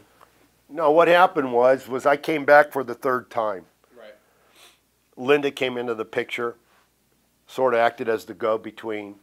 And once again, the whole, you know, they always sold themselves as like a family. Like I had the communication going back and forth between Linda, because I worked with the office when I was back in '96 very closely, because my projects and the division we had between the two intellectual properties, to make sure there wasn't any mistakes. Well, there were a bunch of mistakes from the very beginning, and we ended up, me and Linda, calling them to falling through the cracks as we were working things out, to iron things out, make things clear, move ahead with a working relationship. And, I mean, you know, I have letters from her where she signed them, love, Mom. Right. She got to know my fiance at the time. I did a Chicago Comic-Con convention. It's an annual event that's been going on for years. It's huge. My comic book was coming out. We did television piece on it on the television, WWF. And she came there, spent the weekend with me and my fiance at the time, got to understand the natural crossover market there. And, you know, I've talked to her a lot about what wrestling needed to do, and they've done it. And did I do it for them? No, they've done it. But I talked then in '96, before it even happened, that what they needed to do to diminish the stigma professional wrestling has with it, they needed to cross the threshold into legitimate entertainment. Right. The comic book was a way to do that. Because in my self-study, as I self-published my own comic book, I found out that many of the blockbuster movies and merchandising and marketing successes start as comic books. Right. And I said, this is a natural, you know. And so they got behind the comic book. That was part of the deal. And always believe being the catchphrase that was used to delineate between the wrestling thing that they could capitalize off of, Field of Power, and what I was to use through their own merchandising and marketing network. The licensing show came up in New York. Right. Big, huge annual thing. You go there, you sell your product, you sell your intellectual properties for people to put them on stuff. And I went there. They didn't want me to come. So you went for the Warrior property? No, they didn't want me to come that year. They said, don't come, there's no reason to come. Jim Bell told me, the same guy that's wrapped up in this Jack's Toys deal. We're going to get into Jim Bell in a second. He said, don't come. And I said, what do you mean don't come? I just came back, and the talent always goes to the licensing show. Right. It's so the best it was an appearance for make WWF. An appearance. Okay. Yeah, and he said, don't come. You don't need to come. And something told me, after all this other falling through the cracks had gone on, the mistakes they had made using the stuff they weren't supposed to, something told me to come. So me and now my wife, Dana, we got on a plane. We came to the Javits Center, came to New York, walked into the Javits Center, walked around the corner, and the whole theme of the booth was always believe. And there wasn't one picture of Ultimate Warrior. Always believe was the whole thing. What was your reaction when you saw it? I was sick. I was sick, man. I was sick. I almost fell to my knees and just started throwing up right there. It was unbelievable. So I listened to Jim Bell try to explain it. Like you didn't know, you didn't know. Right. And I tolerated it as much as I could, because as soon as I walked into the place, people recognized who I was. So I had to put on a face, sign autographs and pictures and stuff. Standing there, you know, this one phrase that separated in our contract what they were to use and what they weren't supposed to use. And I went back to the hotel and called Linda. And up until that time, if she wasn't there, her secretary would tell me when she was going to call me back, without fail. And that night she didn't call me. Next morning, about 11:45, she calls me and says she didn't know. And then Vince gets on the phone saying, shit happens. I said, Vince, I said, your people have been lying to me for 4 months. He says, people lie to me every day.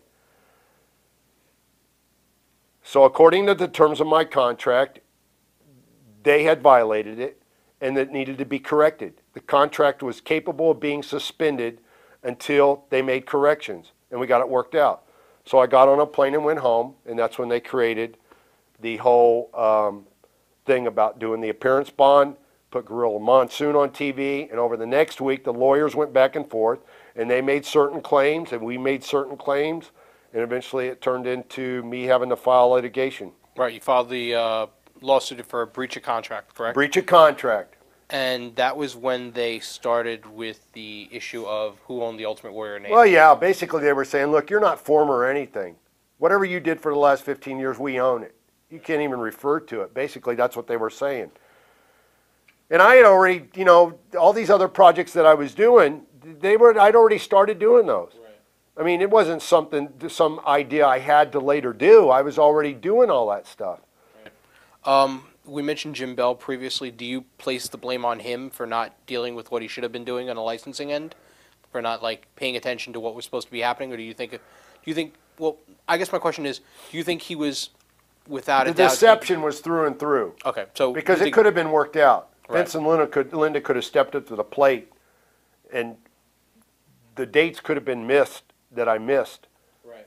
But we could have worked it out. Right. They didn't want to. What happened was Vince eventually stepped in, Linda being the one that I always worked with. He stepped in and said, I'm not doing this anymore.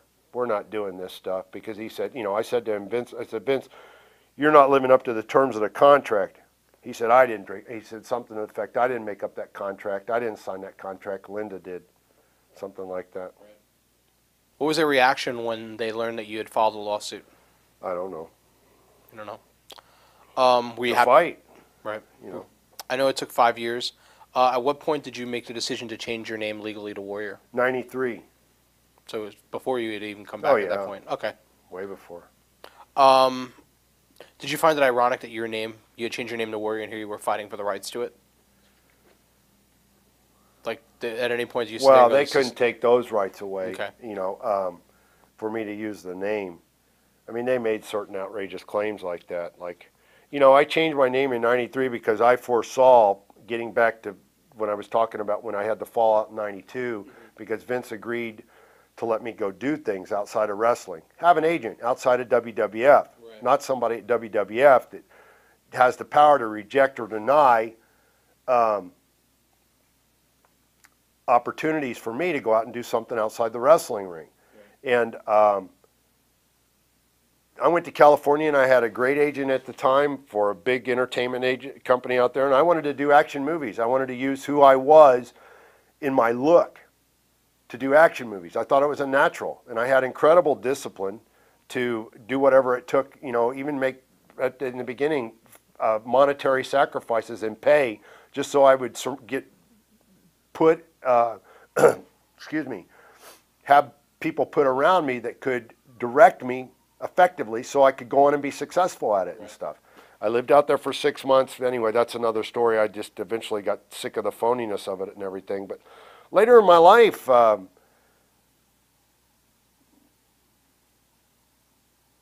as I got on with even the entrepreneurial projects and the comic book projects and what I was doing, and then started thinking about public speaking, got interested in reading and writing the great books of the Western world and all the classical literature and the classical philosophy and everything, Warrior came to mean something deeper to me. You know, I'd come from a family, my dad had left when I was 11 or 12, and I came to realize and see how important it is that what a name means to somebody and what should be handed down along with it. And when I met my wife and we decided to have kids, she took it as her surname, and my kids have it as their surname. And we have a, you know, coat of arms and a mission statement and stuff. And even though we live in contemporary times, we're doing something that's more traditional, going back to, you know, centuries ago. Okay. Getting back into the lawsuit, were you happy with the final results? No, but they were. I had to accept them. My lawyers did a complete 180 on me on the day that we went in to start the trial, the day that the thing settled. Just unbelievable. I ended up fighting them for a whole year because they tried to, you know, they tried to screw me, and had to file my own briefs in the courtroom with the State Bar Association out of Arizona. Fought for a whole year in that. Are you allowed to talk about what you mean by they did a 180, or? Well, yeah, they basically caved. Right. All the confidences that they had given me about what the case was worth, and what the potential was on the day of that we were to start the trial, and the judge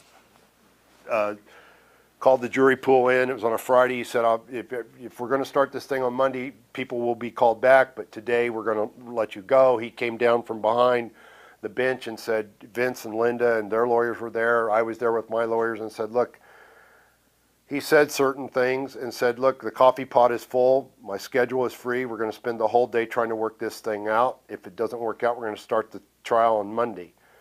Late that night, it settled, and largely because I had no more confidence in my attorneys at all. So now you completely own the rights to the Ultimate Warrior name. Ultimate Warrior now, yeah. Okay. Are you aware they're currently fighting with Marvel Comics over the rights to the Hulk Hogan name in court? No. Do you find that ironic? I don't know. You know, I knew that they never owned it. It was never a big deal to Hulk, whether he owned it or not, I don't think, you know. When was the last time you actually had a conversation with anyone in the McMahon family?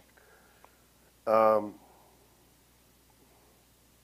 98 was a lot. I mean, 2001, the day the trial settled, was the last time I had words with Vince, only to tell him that, you know, that I, you know, refused to shake his hand, and I said that I'd been disrespected enough. I wasn't going to be disrespected anymore. And that was the last words I had with him. What was his reaction when you refused to shake his hand? Well, Vince is probably pretty good over the years of not showing his reaction. But, I mean, you know, well, he's not going to put it over. Right. You know, I'm small potatoes to him. But, you know, I know on a deeper level, nobody else has ever done that to him. Right. Have they ever once approached you about coming back? No. 98 was the last time they approached me. Vince sent me a fax in the middle of the night for an offer that's bigger than the money guys are making today. Right. In the middle of the night before I went to before I was going to go WCW. It's only a couple sentences, and it's an offer, and it was funny to get it. What led to you not accepting it? The previous disrespect? Yeah, and it was an incredible monetary offer, and he expected that the money was the thing that would make me pick up the phone and come back. But it was all the other stuff. It was always all the other stuff. Right. Okay, let's talk about WCW. Yeah. All right. First of all, before you came into WCW, they had the Renegade, who is played by a guy by the name of Rick Wilson, who's no longer with us. Yeah, he's dead too. Yeah, he's dead too. He killed himself. He was obviously a clone of the Ultimate Warrior character. Were you aware at the time that they were even using, like, a ripoff of the character?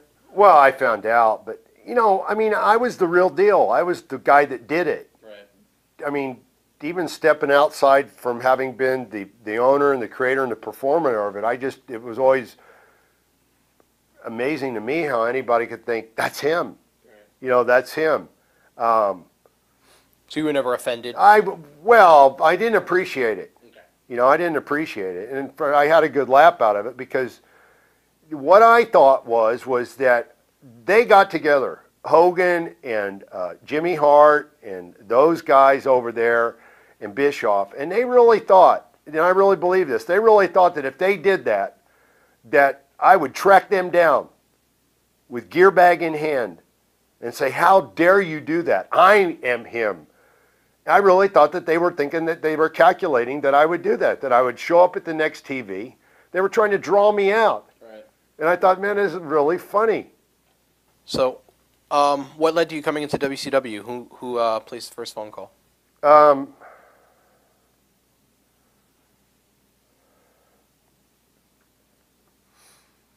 had a conversation with Hulk probably in 97 or something. He called me.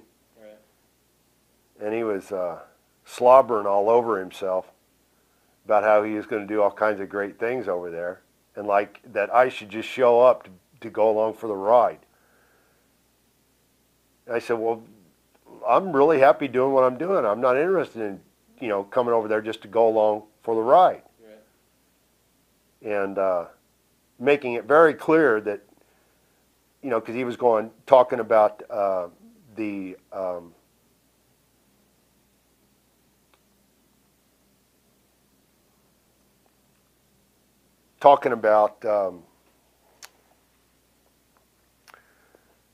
authority he had over there to literally just write checks, basically, is the way he was saying it, that they approached him, they wanted him in there, so he had the checkbook, and he could do anything. But also, in the same sentence, telling me, but, you know, I'm thinking things through. I'm not necessarily just going to be wild with writing the checks. But I made it clear to him that if I was going to come over there, then it was going to be a pretty wild check.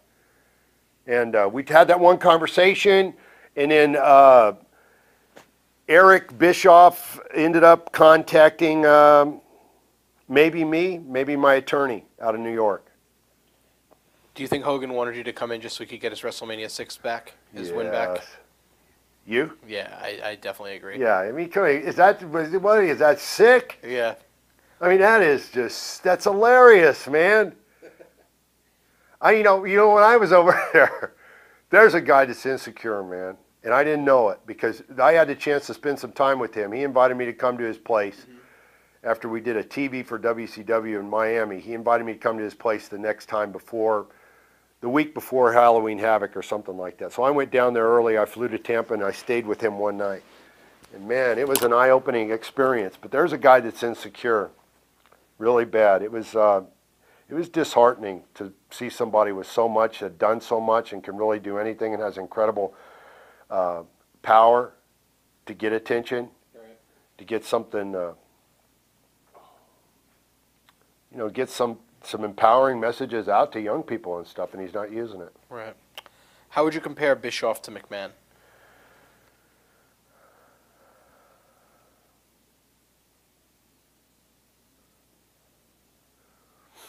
Well, you could break it down a bunch of different ways, but the simplest way would be that the man is a leader. Right. He's a leader, and he's a planner, and he follows through with his plan. Bischoff he always used to use the word spontaneity. The spontaneity is one thing. Showing up an hour and a half before live TV when millions of dollars are on the line, that's lunacy. That's not spontaneity. That's lunacy. You need to be in a straitjacket. So I think he let anxiety get to him. He probably could have visited and got his prescription filled a few more times than he did. Right. So what was the backstage scene like in the company? Was it just utter chaos? Yeah. Everybody was doing whatever they wanted to do. Right. There was no leadership at all. No direction. How do you compare your WCW run to your runs in the WWF? Was it as fulfilling for you? Brutal. Come on, you thought you were going to catch me on that one? No. It was, Dynamite Kid used to say, Brizoodle, man. Right. That was Brizoodle. I mean, that match with Hogan was the worst one, and it is ironic that I had one of my best ones and my worst one with him. I was actually going to ask you if you thought that was ironic. I mean, they didn't put me in the ring. I had a 6-month contract. See, when was it? Halloween Havoc, end of October. My contract ran till the end of November or end of December. And after we had Halloween Havoc, the next night they were in Phoenix. Well, I lived in Phoenix, so it was, it was just a natural that I was going to show up there. They did the little spas at the end where I came in and, threw everybody out of the ring. The next week was Kansas City. I only went to the TVs. Yeah. I show up at Kansas City and nobody expected me to be there. How'd you get the plane ticket then? That's how, chaotic and unorganized the office was. The office had sent me a ticket to get there. So I got there and I wasn't, nobody expected me to be there. I tried to get to talk to Bischoff. He wouldn't talk to me. And for the next couple of weeks, I think I called, the number that I remember is I called 16 times. He wouldn't return my call. Right. And all I asked him to do, I said to him, look, this doesn't make any sense. Put me in the ring. Let me work matches. Right. My stuff can happen in the ring. It didn't make any sense. The kind of money that they paid me. And then for the last 2 months of my contract, of a 6-month contract, I didn't even work it. Right. I mean, they didn't give the character an even opportunity. That was stupid. The first 15 minutes was a launching pad to do really great things. OWN was a great concept. Ultimate Warrior was already over as an intense killer. Right. I mean, I tore my bicep when I came back, and I was back, and I was in the ring at Halloween Havoc 4 weeks later. There were guys that tore biceps and didn't show up for 6 months and still got paid for it. Right. So, there was nothing that I did to turn them off to the idea of using Ultimate Warrior in some way. They took OWN, which was a great concept. One guy can't do everything. I went under the ring after I did the 15-minute spiel, Good versus Evil and Hogan. We did the trapdoor thing. I went down there. I had to wait till everybody cleared out of the building. When I came back through the curtain, all the crew people were there. And they were congratulating me, saying, man, that was awesome. This is really great that, you're here and the way this thing turned out. Nobody from the office, Bischoff or Hogan or anybody, called me or nothing. I didn't talk to any of them. And then on the next Monday was TV. On Friday, I called Hogan. Brother, you went over our head, he says. He got offended because I was working the gimmick out there in the ring. And they blew it. I didn't blow it. Right. What did you think of the idea of the entrance with the trapdoor and the smoke and all that? Did you like it? Did you think it was appropriate for the character? I thought one time. I thought they were going to use it one time. Right. The first night. And they started using it over and over again. Right. But look, again, only one guy can do one thing. They were already convinced after the first 15 minutes that this guy came back and made an impact that went over our heads. And that's not the plan we had. The plan is get him into a match with Hogan and let Hogan pin him so Hogan can feel good about himself. And, you know, so the fact that I came back, it did something good. Do you think they automatically cut your legs out from under you the second you were on TV and they saw that in your reaction? Yeah. The first 15 minutes was great, man. Did I have all the ideas? No. But it takes a team. It could have worked out really great.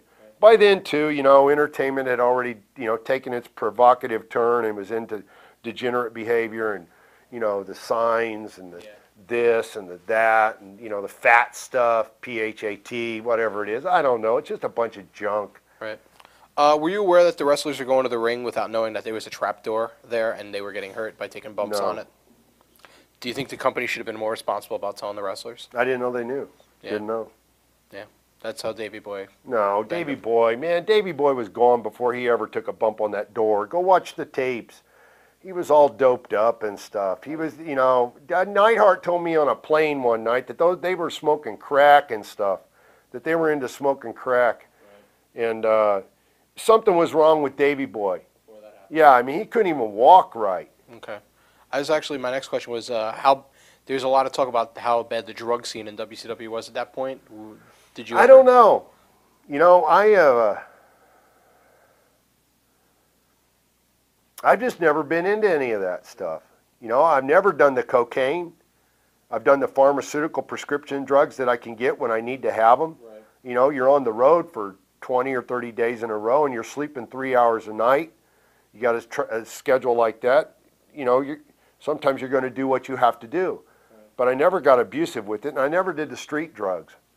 Okay, come back to WCW. That brought you back for the first time in years to the same company with Sting again. What was it like seeing him again? How had he changed as a performer and a person? What was it like teaming with him?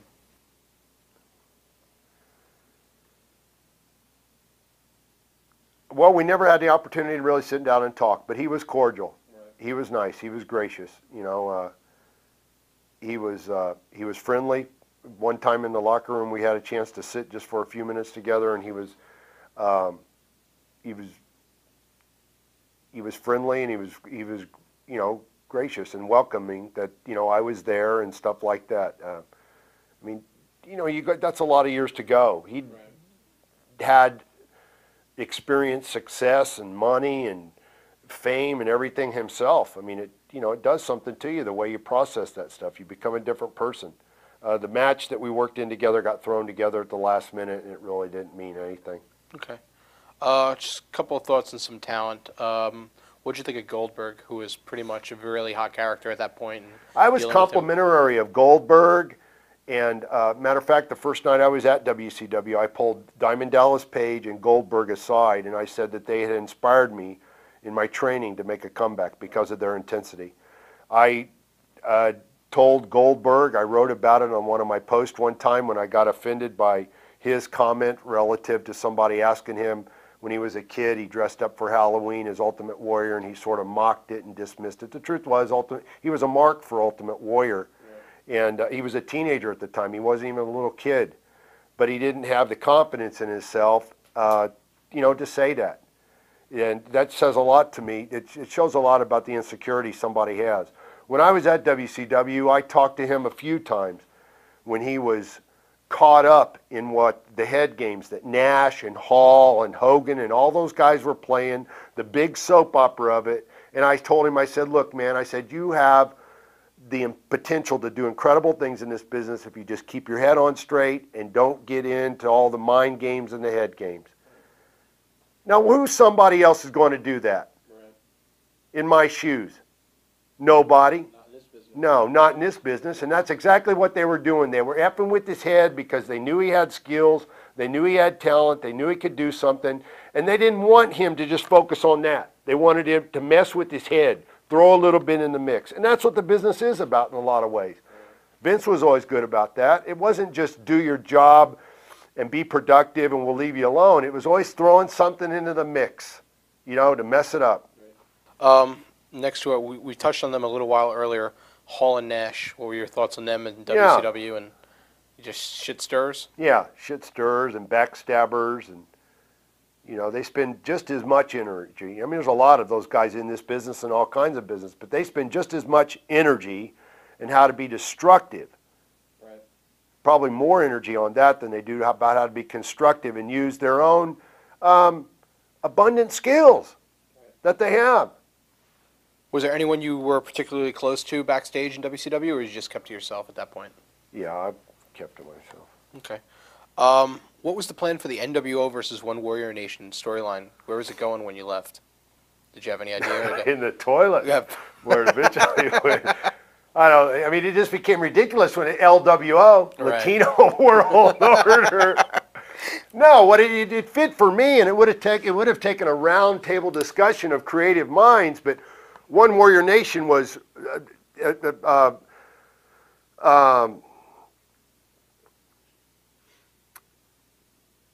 part of everything that I'd been doing outside the ring and where I was going in my life. Right. OWN spells own.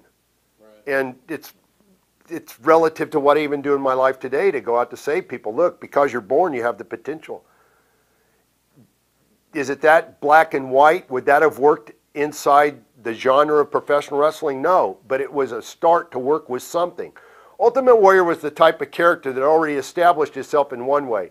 It was possible, and that 15-minute segment proved it, to take it to another level with the good versus evil thing, right. Especially and tied into where we are culturally today. It's the only discussion that's taken place.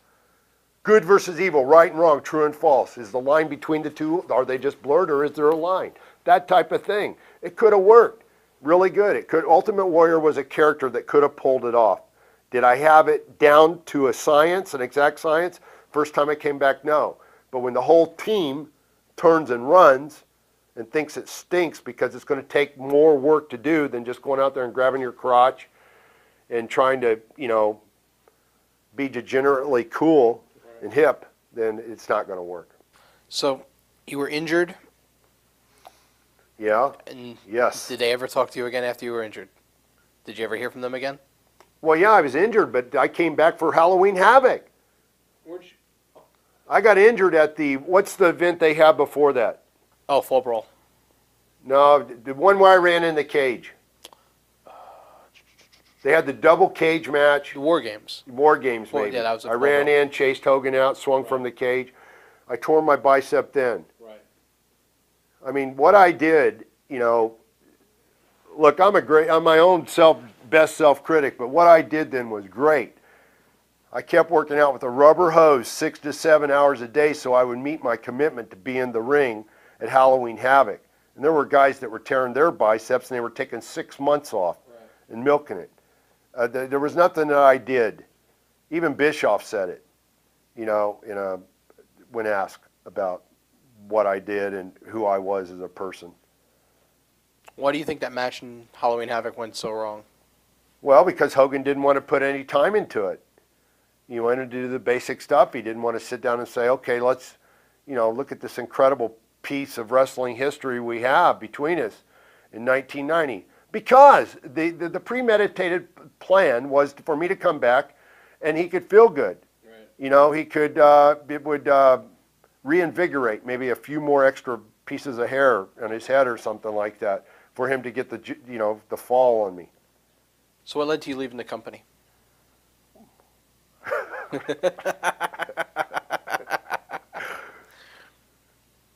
Well, I think I explained that already. They didn't call. I mean, was I going to buy my own ticket and show up? Nah. Do you regret your run there? No. Okay. Do you think it hurt the aura of the Ultimate Warrior to the fans, or? No, I think, you know, maybe people. Of course, I don't worry about what people think. That's probably pretty obvious. Right. Anybody that goes to my website and reads what I write and what I say. But, you know, the fact that very soon after that they fell apart sort of, you know, doesn't lend any credibility to. Do you think there was anything that could have been done to stave that off or prevent it, or it was already too far gone by the time you were even there? No, I think if somebody would have come in with the organization and said, look, you know, 7 days a week we're going to plan. Right. We're going to think this thing through. Everything is fixable. Okay. In 1999, Extreme Championship Wrestling was going to debut nationally on the Nashville Network. You wrote on your website and brought about the idea of coming into the company. How close was that to ever actually happening? Never. I never talked to those guys. They used my name. That's disrespectful. This is ECW, Paul Heyman. Yeah, Paul Heyman and those guys. They did a 1-900 call, dropping Ultimate or dropping Warrior, and then they dismiss it. They discredit it like it doesn't mean anything. They don't use it. Okay. Would you have? You know, and I don't say that stuff just from afar. Mm-hmm. Would you have wanted to do any appearances there if they had handled the situation differently? I didn't have a yearning to do any appearances there. Look, I always have time for good business. Right. I don't have time for any that isn't. Okay. Were you? If somebody would have called me and talked good business, then I would have listened to it. Were you familiar with the product at all when you had made the comments about bringing up the idea? I knew Bob. What's his name? Ryder. Okay. Bob Ryder had come out to in the early '90s. Had come out. That was just getting on the internet and doing stuff. He was working for Prodigy. Yeah, right? and he was a big fan of ECW and eventually became friends with Paul and those guys and stuff. And he talked about it. I only knew it through him. He sent me a couple tapes one time, and I watched it. It was wild and stuff like that. Look, I'm open to listening to any kind of business proposal somebody has, but I'm not sitting by, out in the desert blowing smoke signals with my gear bag waiting for somebody to set up a ring, and I just, let me be a part of it. You give me $50 and a couple hot dogs. Right. On a related topic, TNA, what conversations did you have with them when they began planning to promote Jeff called in 2002? me. Well, first, I think Vince Russo called me. Right. I've talked to Vince. I haven't talked to him in 3 or 4 years, but 2, 3 or 4 years. I haven't talked to Vince. But I have talked to him over time. Right. He had told me that the Jarretts were doing something and I should talk to Jeff, and I did talk to Jeff. And I said to him the same things that I tell everybody when they contact me about wrestling. Look, I understand the worth and value of Ultimate Warrior. I got a different hat on now. It's my agent hat. Okay? So don't be offended by me negotiating on his behalf. But most people call me, again, thinking that I've got my face half painted and one boot on, and I want to get in the ring. Right. So we had those conversations, and I talked to his dad, and his dad didn't get it. Right. And finally, I told him in an email, I said, look, you don't get it. I said, I'm not in the business. I wasn't in the business. I'm not in the business for the celebrity part of it. And if Ultimate Warrior is going to come back, then you're going to have to recognize that he has a value, and I understand that. And I'm going to have time to prepare to come back, because I'm not interested in coming back and disappointing people in their expectations of what the Ultimate Warrior is. Other guys will do that. They're okay with it. I won't. He didn't get it. And then they also talked about how they were going to do a product that was more family-oriented. And the next thing, it started turning into something degenerate. They didn't get that I said to them, I'm not interested in doing the degenerate stuff. They didn't get it. They didn't understand those words.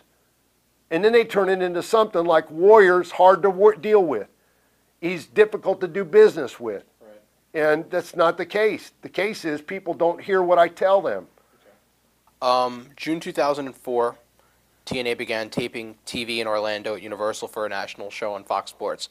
Jimmy Hart went on a radio station down in Florida and said that you had called him about coming into the company. Yeah, he lied. Okay, so there's no truth to that. There's no truth to that. So and I can't believe he did it, because Jimmy, I would have expected more out of Jimmy. I know Jimmy. I would have expected more. And I was really surprised that he did that. But like I said on my website, when I want to say something, I say it at my website. Right. I don't call them. They call me. Right. I don't call them. Are you aware about the comments Jerry Jarrett made about you in his book? No. I'm about to read them to you, so I'd like to hear your comments.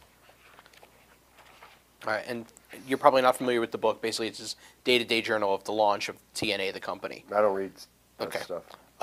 He says on April 7th he had a good conversation with you. April 8th. Well, my good conversation with Warrior turned out to be just like my previous conversations with him.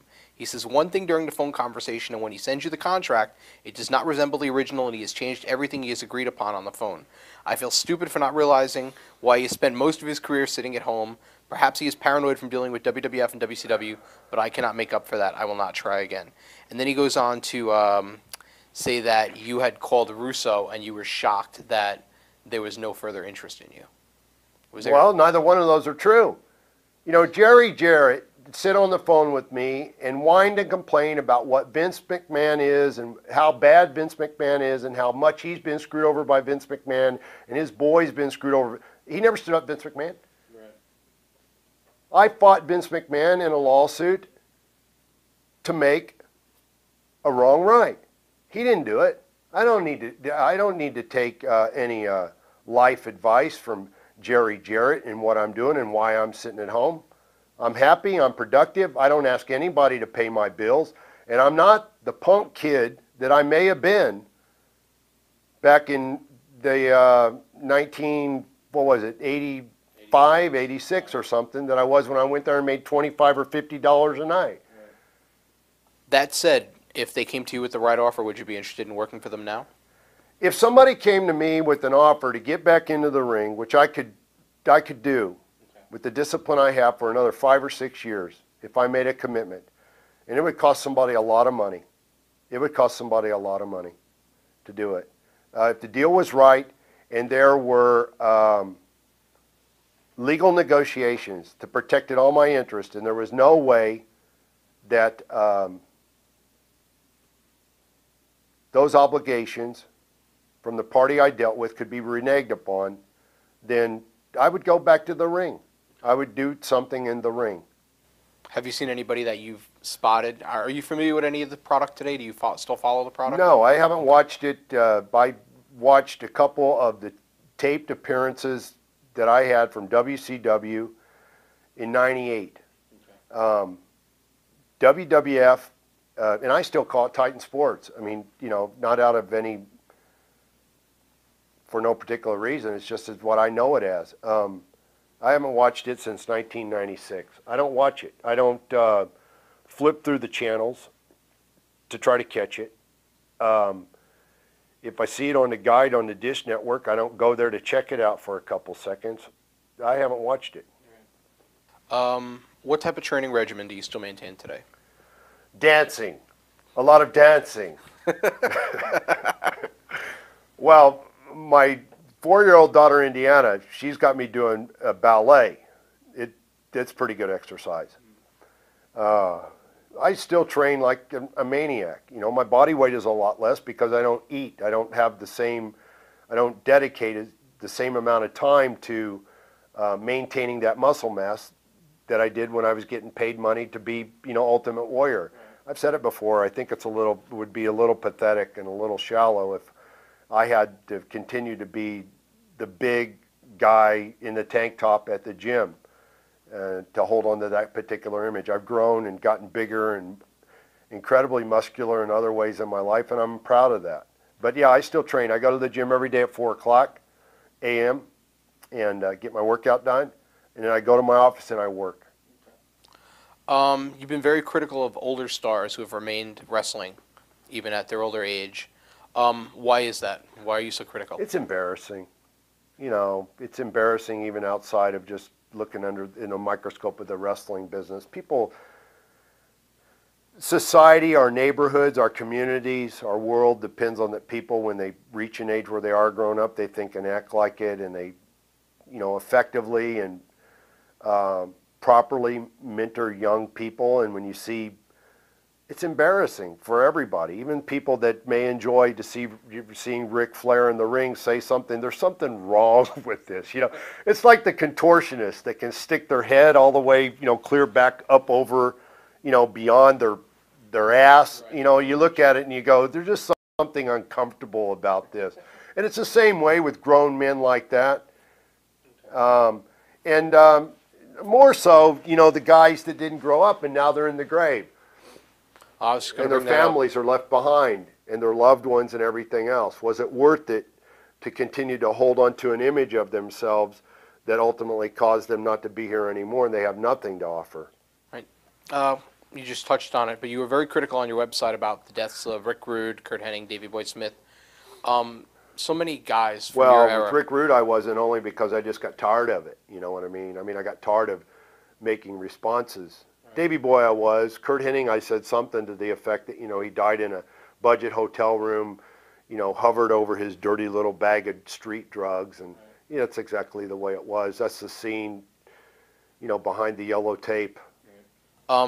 Is there anything that could be done to stop this tidal wave this of deaths? This vicious cycle of self-destruction? No, there you go. Is there anything that can be done? Is it just a lack of maturity on that? Yeah, on the people guys? need to grow up, man. They need, you know, they need to quit sitting in their own pile of poop, and just get. Life is not easy. There's no guarantees that it's always going to be sunny, and you know everything's always going to be one way or another. But you got to go through the different stages. That's. I said I don't. The life isn't full of challenges. Life is the challenge, and there's different stages in your life that you go through, and you need to rise up to them. You know, when they were young, and there were only so many spots in the wrestling business to be in the top. They rose up to that challenge, and they did it. Well, when they get older and they have kids, and their kids are growing up, and they depend on them for their philosophies of life so they can go out and strive to have happy lives and productive lives, then the challenge there is to rise up and be the mentor they need to have. Not continue to, you know, fantasize that you're still 20 years old, and these are the goals you need to set for yourself.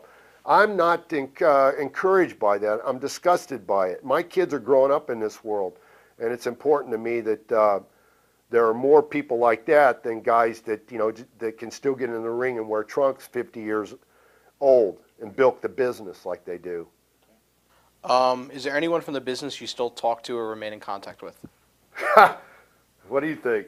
I think not, but yeah, I figure it's a fair question. My phone's probably filled with voicemails this evening. No. I mean, I'm doing a whole different thing. I'm in a whole different place than these people. If you had a choice for your one match to come back as Warrior, what would it be? I don't know. You don't know? No, I don't know what that would be. You said you would listen to a fair offer to come back to the business. If Vince McMahon called you with that offer, would you be interested? I didn't say a fair offer. I said it'd be a damn good offer. Okay, if Vince McMahon came to you today with a damn good offer and said, what do we need to do to start fresh and new, could it happen? Look, even on my terms, there would be a way for that to happen. But it's a lot of terms. Okay. And there's no way that it could get twisted into something that it's not. How do you feel about the Ultimate Warrior character being used in action figures and video games even today? I like it. I think it's great. Of course, Acclaim went under. Yeah. I couldn't believe that. But I had a 3-year deal with them. They renew it every year. And I had dinner with Brian Shields, the guy in charge here in New York, about the end of May or something like that. And he said everything was a go to renew it. And the next thing you know, they went belly up. It's a good thing. I mean, back even when I was doing the comic book project, the idea was, you know, I went to Hollywood, I told you, because I wanted to do the action movies and things, but I started thinking it through, and people, even when people would say, you know, you should do action movies, later I started to think graphically created Warrior as an identity and his ideas and stuff, they could live forever. You know, it could be something bigger entrepreneurially. And so I like that. I pitched to Brian, and I pitched to a guy that represented me with THQ when they wanted to do the game, of doing a video game around that presents challenges and obstacles in the game that are using throughout the game, coming to define the concept of warrior. In other words, all the great games, they always use warrior as an adjective to describe their characters, right. even comic book characters. Behaved, thought, fought as a warrior. Right. And I thought it would be a great video game to, in the video game, have just the warrior. Why's he got to be anything other than that? If you make him creative enough and intense enough all his own, warrior is warrior. And but they don't get it. Somebody will one day. Closing up, what do you think is the biggest misconception of Warrior? That I'm difficult to deal with in business, or that I don't follow through on my obligations. And when the exact opposite is true, that I refuse to tolerate people not following through on theirs. Okay. Any regrets in your career? I think everybody has regrets. I think I wouldn't be completely honest if I said I didn't have any, but I don't let my regrets eat away at me. I sort of have an agreement with my regrets, that I'll acknowledge that I have them, but I'm not going to give them any, allow them to, disempower me in any way with getting on with my life and doing other things. Any final words for your fans who are watching this? Just appreciation, I guess.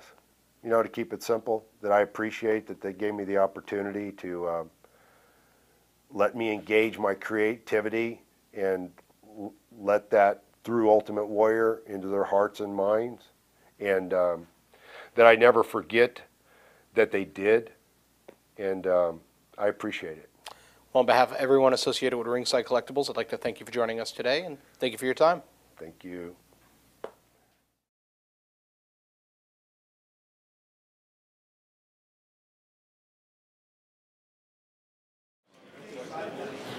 The important people are you. That's it. Thanks for being fans. I'm so appreciative. It really touches my heart. Maybe that's not something that people expect from the Ultimate Warrior character persona, but it really touches my heart how many people still just remember the Ultimate Warrior character in some really unique way, the bond, the connection that he made with his fans. So, at my website, ultimatewarrior.com, over the years I've communicated with hundreds. I mean, I saved them. I have saved the communication I've gotten from people that I've written that were little kids that remembered watching Ultimate Warrior and got something from it that just changed their lives. I can't take any credit for even knowing what the hell I was doing at the time. But I kept paying attention, and after I got out of the business and had my fallouts with Titan and stuff, I went on and I kept building it in a different way in my personal life and my professional life. And if I never had, the fans had never allowed me to creatively make that bond with them in their hearts and their minds, I never would have had those unique experiences. So I never, ever forget it. In fact, we have run over time here because they set it up. And people that have followed my career know that there's millions of mischaracterizations about me. I'm an asshole, I'm hard to deal with, I don't fulfill my obligations. The truth is, the other people don't, and I hold them. I take them to task when they don't. I don't put up with any crap when people don't fulfill their obligations. But I don't have the bigger forums that other people do to get my side of the story out, so people make up their own stories and the mischaracterizations that are out there. Even the people that put on this show, and I don't pull my punches with anybody, I don't cut anybody any slack. They set it up for me to sign autographs for 2 hours, thinking that I was going to sign autographs like everybody else. Just keep my head down, my eyes on the table, sign the autograph, not say the hello, not shake hands. And that's just not the way I am.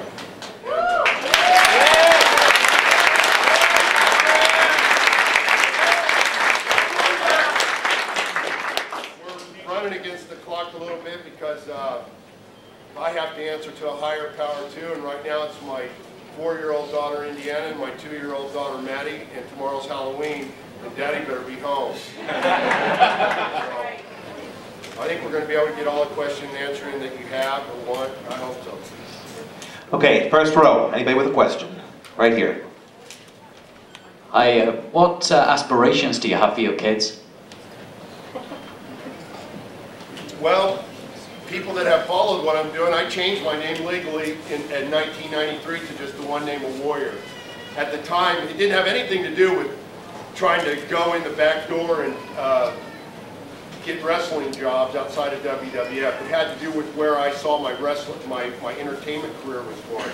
I went to California, I talked to some people, and I wanted to do action movies. I just wanted to use my look to do action movies. I was a huge fan of the Conan series.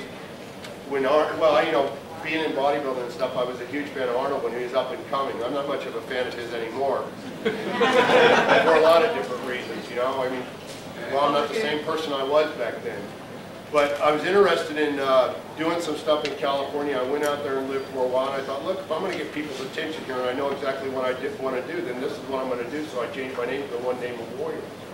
And after about 6 months, I just couldn't take the phoniness of it out there anymore. And I said, I don't want to do this. I can do other things in my life. But later, after I went on and I started building my entrepreneurial projects with the comic book project, and with the ultimate goal that I had with that was I wanted to make it an animated movie. I wanted it to have an empowering message that would be more powerful than The Lion King or all those other animated movies. I just thought Warrior was an idea that could really be something. And I still do, but those things sort of got shelved after I got in my lawsuit with Titan. But to get back to what you're asking me, I met a woman that I wanted to spend my life with, and when we decided we were going to get married and have kids, she took Warrior as her last name, and my kids have it as their surname. And I've always been attracted, and I think a lot of people are, there's an attraction and an appeal to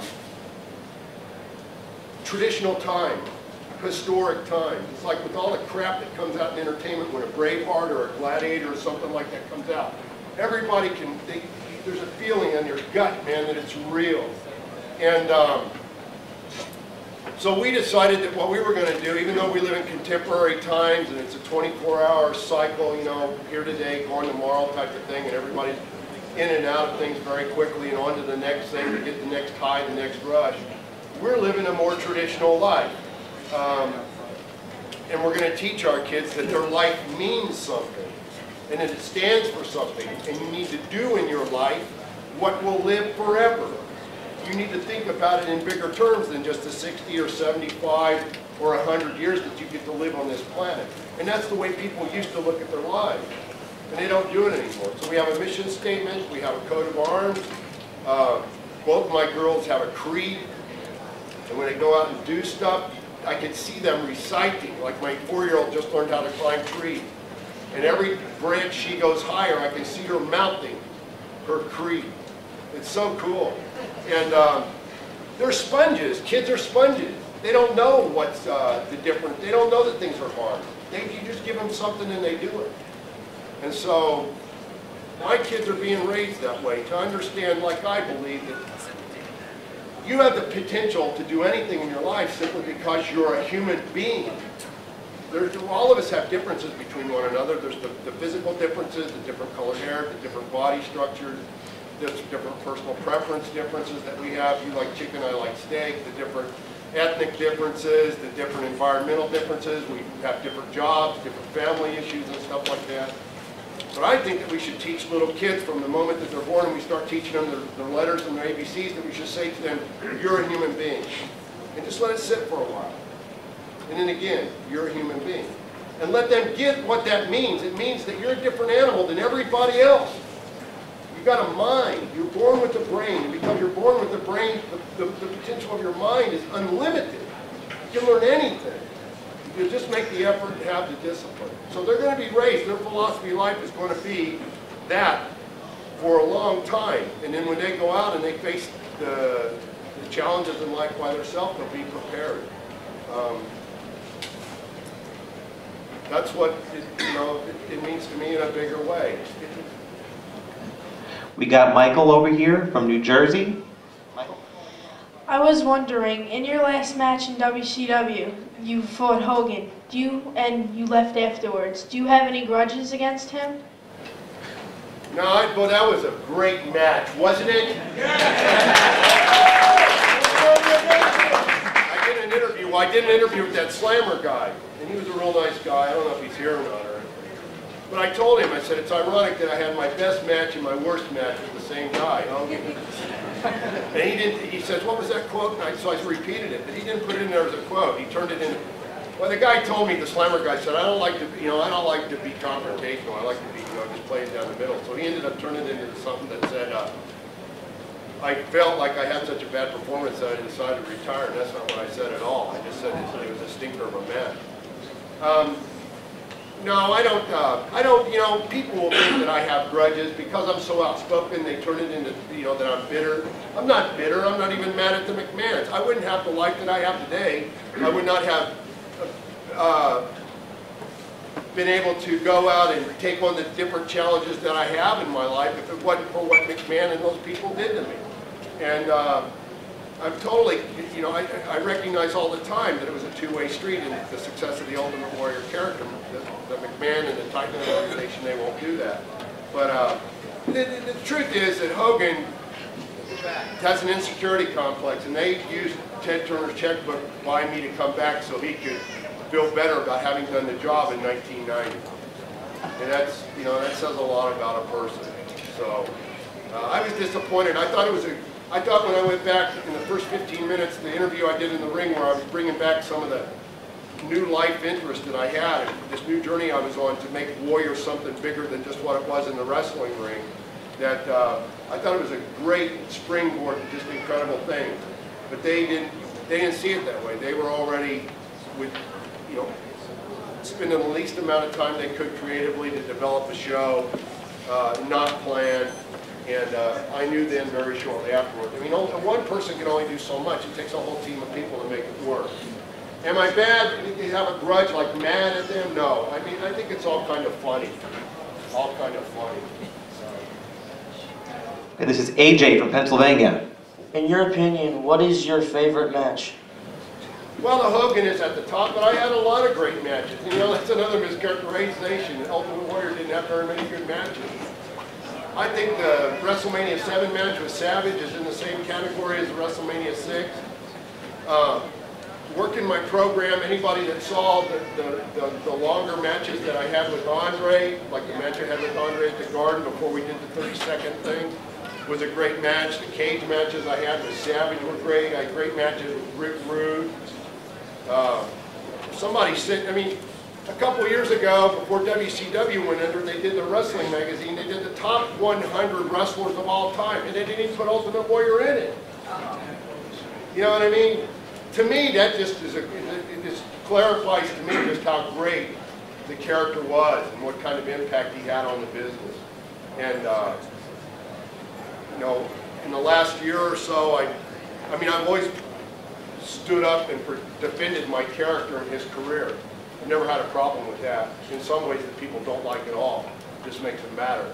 But I always got along with everybody, and I always get everybody their due credit when they deserved it for the skills that they had. But when they start bashing my career and what I did in the career, then I get, my chest gets a little bit, sticks out a little bit further. And I don't go for that. And, okay, next question. Todd from Brooklyn. Hi, pleasure to see you. Two-part question for you. Number one, if the WWE ever asked you to come back, even for an appearance, for a brief stay, would you? And would you think about going into the WWE Hall of Fame if asked back? I get asked that a lot. I don't sit thinking about the Hall of Fame. I think the Ultimate Warrior character is there. You know, he's already there. He doesn't need to.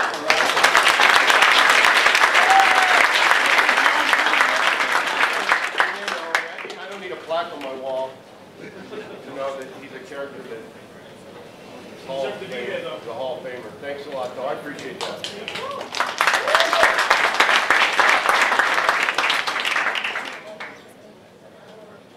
Okay, this is Brandon from Long Island. Of all time, I know a lot of exciting moments and stuff like that. What was your most exciting moment ever in WWE, WCW, whatever? What moment did you feel like shocked at or something? Yeah. Well, I would say my Hogan match. It was a whole different time, you know. Hogan was the guy, and the fact that they were going to do something like that and pass the torch and everything, all the elements that went into making that match a classic, the chemistry, the babyface versus babyface that they hadn't done before, the Warriors versus the Hulkamaniacs, the two-belt thing, the quality of the match. It wasn't a 10-minute match, it was a 30-minute match, and we both used some of the skills that, you know, that's another bad thing that people, you know, they mischaracterize. I mean, you have to know how to wrestle, and you have to know, you know, I always make a joke, I never learned how to wrestle. I knew how to entertain people, and I figured that out. I mean, you know, by shaking the ropes, man, when I started doing that in the beginning, everybody at the WWF said, don't do it. It looks bad. don't do it, and you know, you probably won't be around too much longer if you do it. But I go, okay, yeah. And I go out and I hear them people. I say, screw that shit.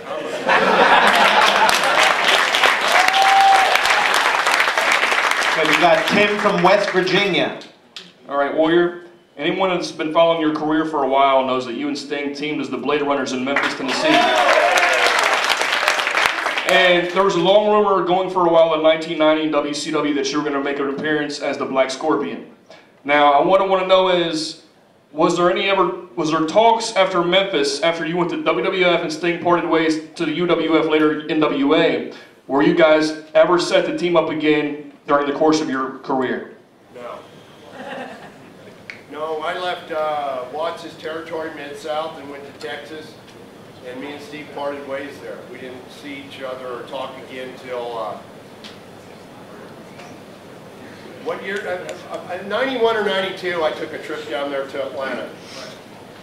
Well, and I talked to those guys. But you were going to make an appearance as the Black Scorpion, so I was just wondering about that as well. So. No, that's just another one of those conspiracy theories.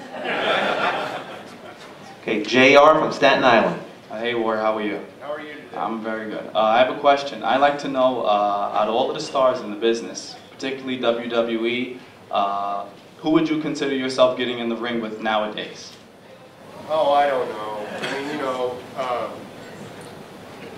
well, look, I mean, the truth is I wouldn't come back into the wrestling. I mean, if there was an opportunity to come back, and this is a fantasy thing, then I would definitely, I could still do it for another 5 or 6 years. I know what kind of discipline I have to do things.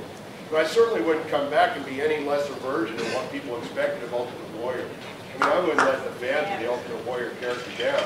I'd be a total commitment on my part, and I'd come back and make those guys in the ring now look like they were anemic. I do things to do what I had to do during certain periods in the business where there were rules you had to follow, or you didn't have a job. I mean, you know, the can of worms is pretty much open. I mean, you know, read between the lines. There's a lot of things people do today. I mean, I don't know. I would have liked to have had something going on with Goldberg. Yeah.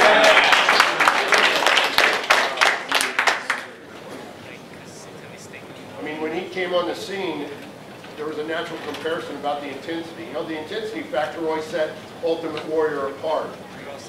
And that would have been great. Because, you know, they had their heads up their butts over there at WCW. I mean, they were falling apart so much. There was nobody running the show. Hunter from Connecticut. Who's the stiffest guy you've ever worked with?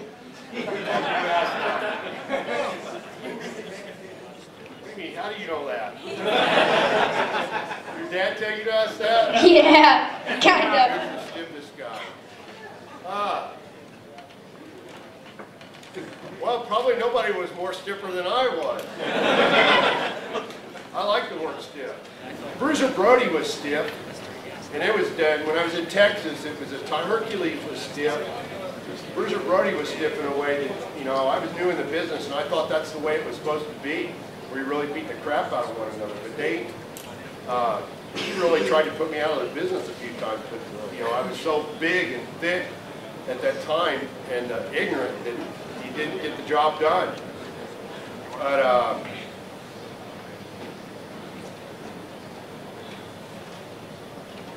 Hercules, other guy. I mean, you know, it's different. It's not like if somebody just come up behind you and cock-cocked you, you know, tapped you on your shoulder and just laid one in on you. You can take a pretty good punch, man, when you're in the middle of the ring and you're all sweaty. You can take a pretty good potato and it doesn't do any chair or anything else. But I like the word snug. I think it's what made the Ultimate Warrior work too. You know, I mean, that's what the business is about. Mike from Poughkeepsie, New York. I was just wondering, what was it like to work with Randy Savage and Elizabeth? Well, I didn't work with Elizabeth. I worked with Randy. Sherry was with Randy when I worked with him. Randy's a great guy. Randy's another guy that's mischaracterized as being a kook. I guess if you're really mischaracterized as being a kook, it probably means that you got your head on your shoulders more straight than everybody else. Very intense. And we fed off one another's intensity. I mean, like 2 or 3 hours before a match, we'd be going over the match in the back like we were outside in front of the crowd. I like Randy, and he's a very stand-up guy too. Bobby from White Plains. Yeah, Warrior, I just want to know if you still follow sport in terms of the peak stars now from WWE, who do you like the most? I don't watch it. I mean, you know, you can't miss it. Even if I go to Walmart or something, you see the magazine. And I get enough, people send me enough emails.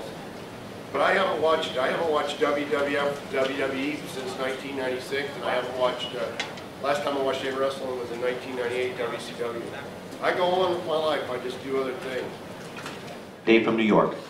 Well, since it sounds like you might be done with wrestling, why don't you run for President of the United States?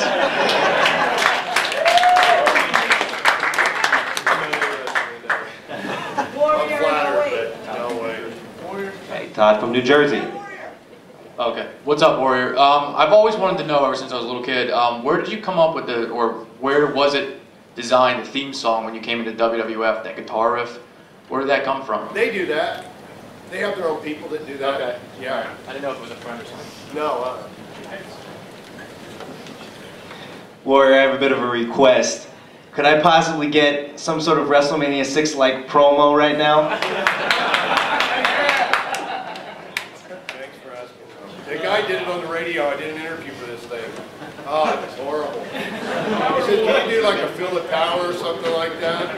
After I did it, I said, oh, man. What's the Warrior song? Okay, Ira. I was wondering how you felt about those rumors all those years that you had died, or was it another man that was playing your character? How you felt about those rumors? Well, you know, they were rumors. I mean, I never looked at myself and questioned whether or not I was the guy that did it. You know, I didn't fall for it. I don't know. I mean, the Renegade thing I thought was funny. I really thought that what they were doing was they did that character expecting me to show up and demand to, you know, resume my rightful role as the real character or something. It was all pretty funny to me. John from Staten Island. Who did you like fear when you wrestled? No one.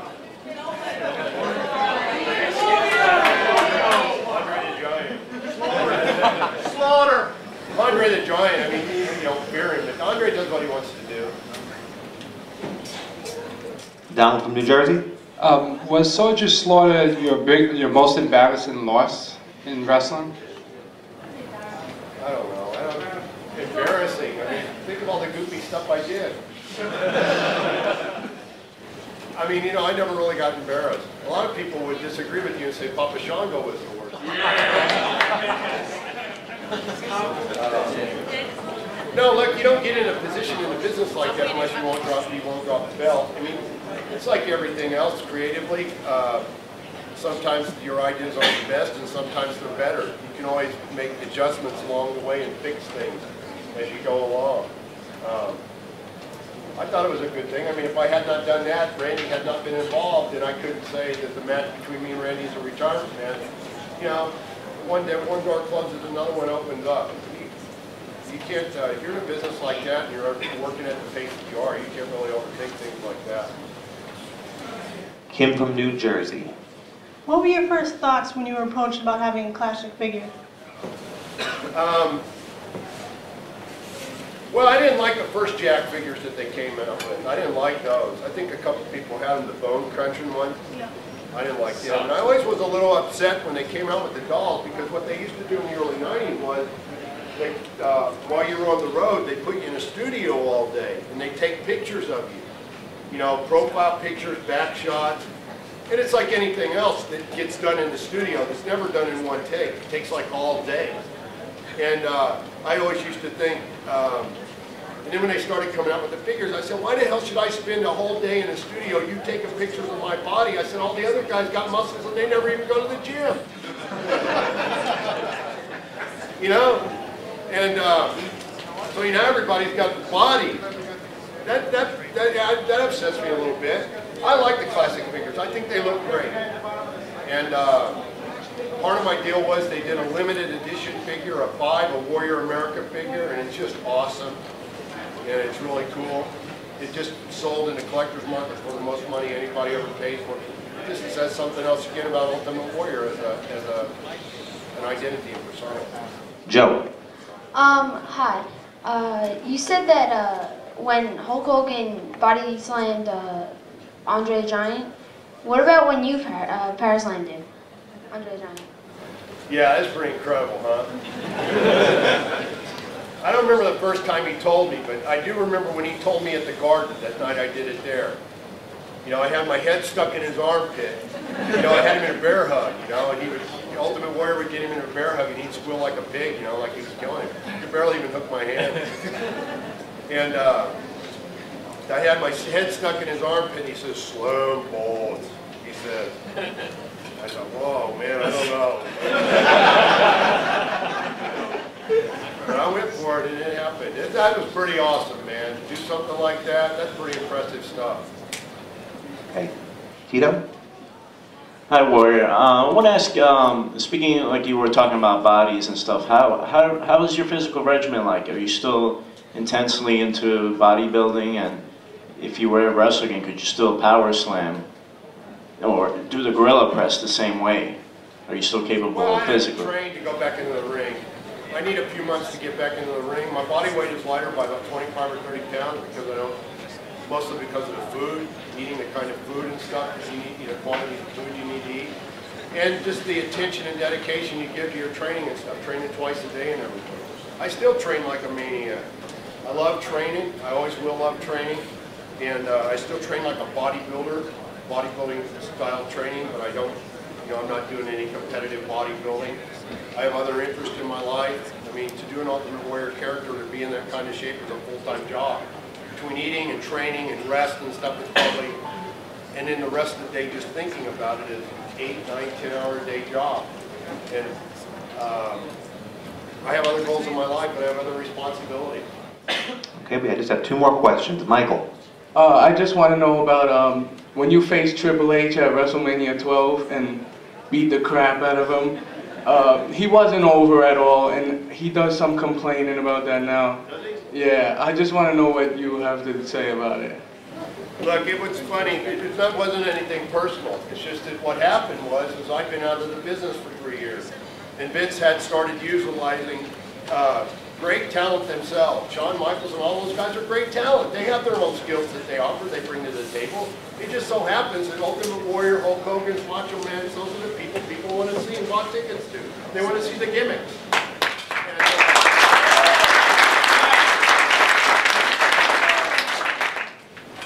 When I came back, I didn't know Hunter. I didn't know who he was or what he was doing. I wasn't following, I didn't watch any of the TV.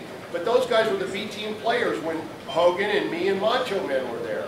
And not to take anything away from them, it's just the truth. So when I came back, I wasn't going to devalue what the Ultimate Warrior character was just to try to fit in. Would I over time? Yeah, and I did. That was the plan. But the thing to do when I came back in '96 was to make a statement. You know, to say Ultimate Warrior, the Ultimate Warrior, the Ultimate Warrior, that you remember is back. And he's not in the same league as Hunter Helmsley and Shawn Michaels and Bret Hart and all those guys. And it's kind of funny because he wanted to do more stuff, and I told him what we were going to do. I said, no, you're going to be here to finish. I'm going to kick you out. We're going to go home. It's a story, you know, that will be in my book one day. But he went and got Jerry Briscoe. They came in the locker room and went in the bath, in the shower room. You know, that's when the guys would go to the shower room to get privacy to talk about their matches and stuff. And Jerry Briscoe proceeds to tell me what he obviously wanted to tell me.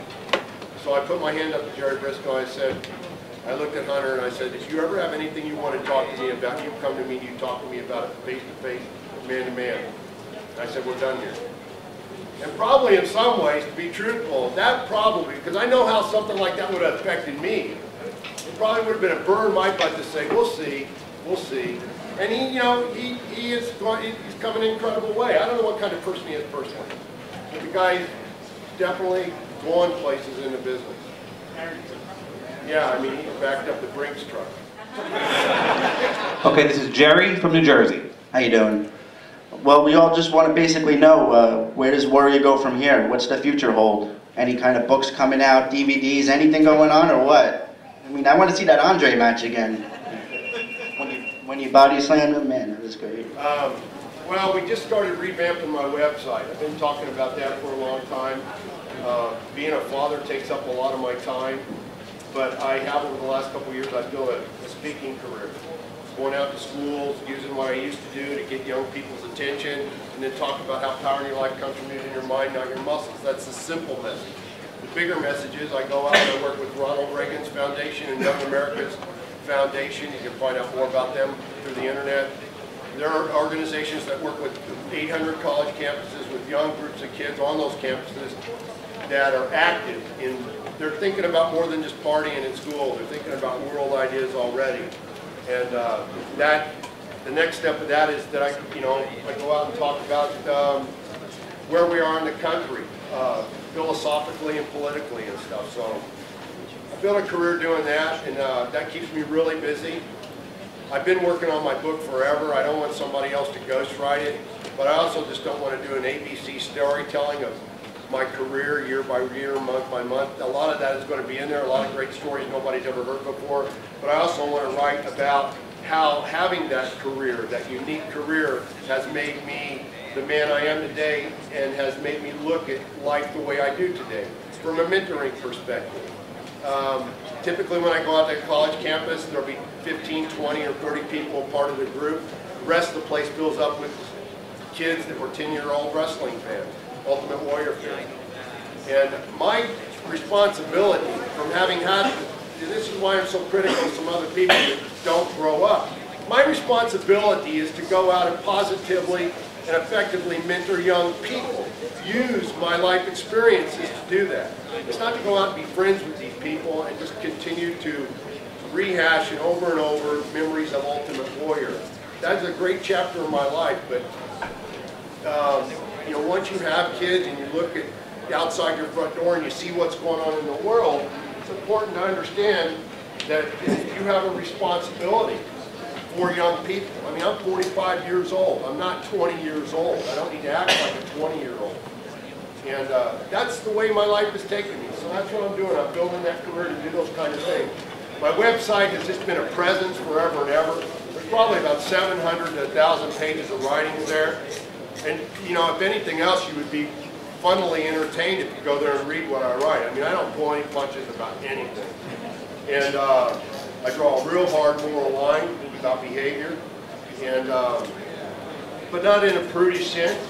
Just that I'm sick and tired of people whining and complaining about how difficult life is, or finding themselves in a difficult spot and then they just sit in their pile of crap and they don't get on with doing what they need to do to make their life work. I don't have any sympathy for people like that. I don't want my kids growing up in a world that's filled with people that think and believe like that. Ultimate Warrior was a character. What I did in the ring, it gives me the ability to go out and get in people's face and talk about bigger ideas just as intensely. And I know that's what I'm supposed to be doing. I know all my experiences that I've had, even when I was a little kid and I was scared of my own shadow. Yeah, I used to create, fantasy characters in my mind to give me my confidence, and stuff like that. The experiences I had as a young man, the experiences I had in bodybuilding, the experiences I had creating and evolving a character like Ultimate Warrior, and then later on having the fallouts I did with Vince McMahon, and when everybody else that worked for the company is basically like, how much further do I have to bend over? I'll just take it because it's so good. I said, no, this doesn't really fit right. This doesn't work very well. It would have been easy just to have said, stuck with the game and taken the money and the fame and just had my head filled with the celebrity and said, yeah, this is what life, that's not what life's about. So I did the harder thing. And it's not always easy, but maybe that's what makes it so good. I appreciate that everybody came out. We want to thank you, Warrior. I know this group loves you. Thank you very much for having me stay here.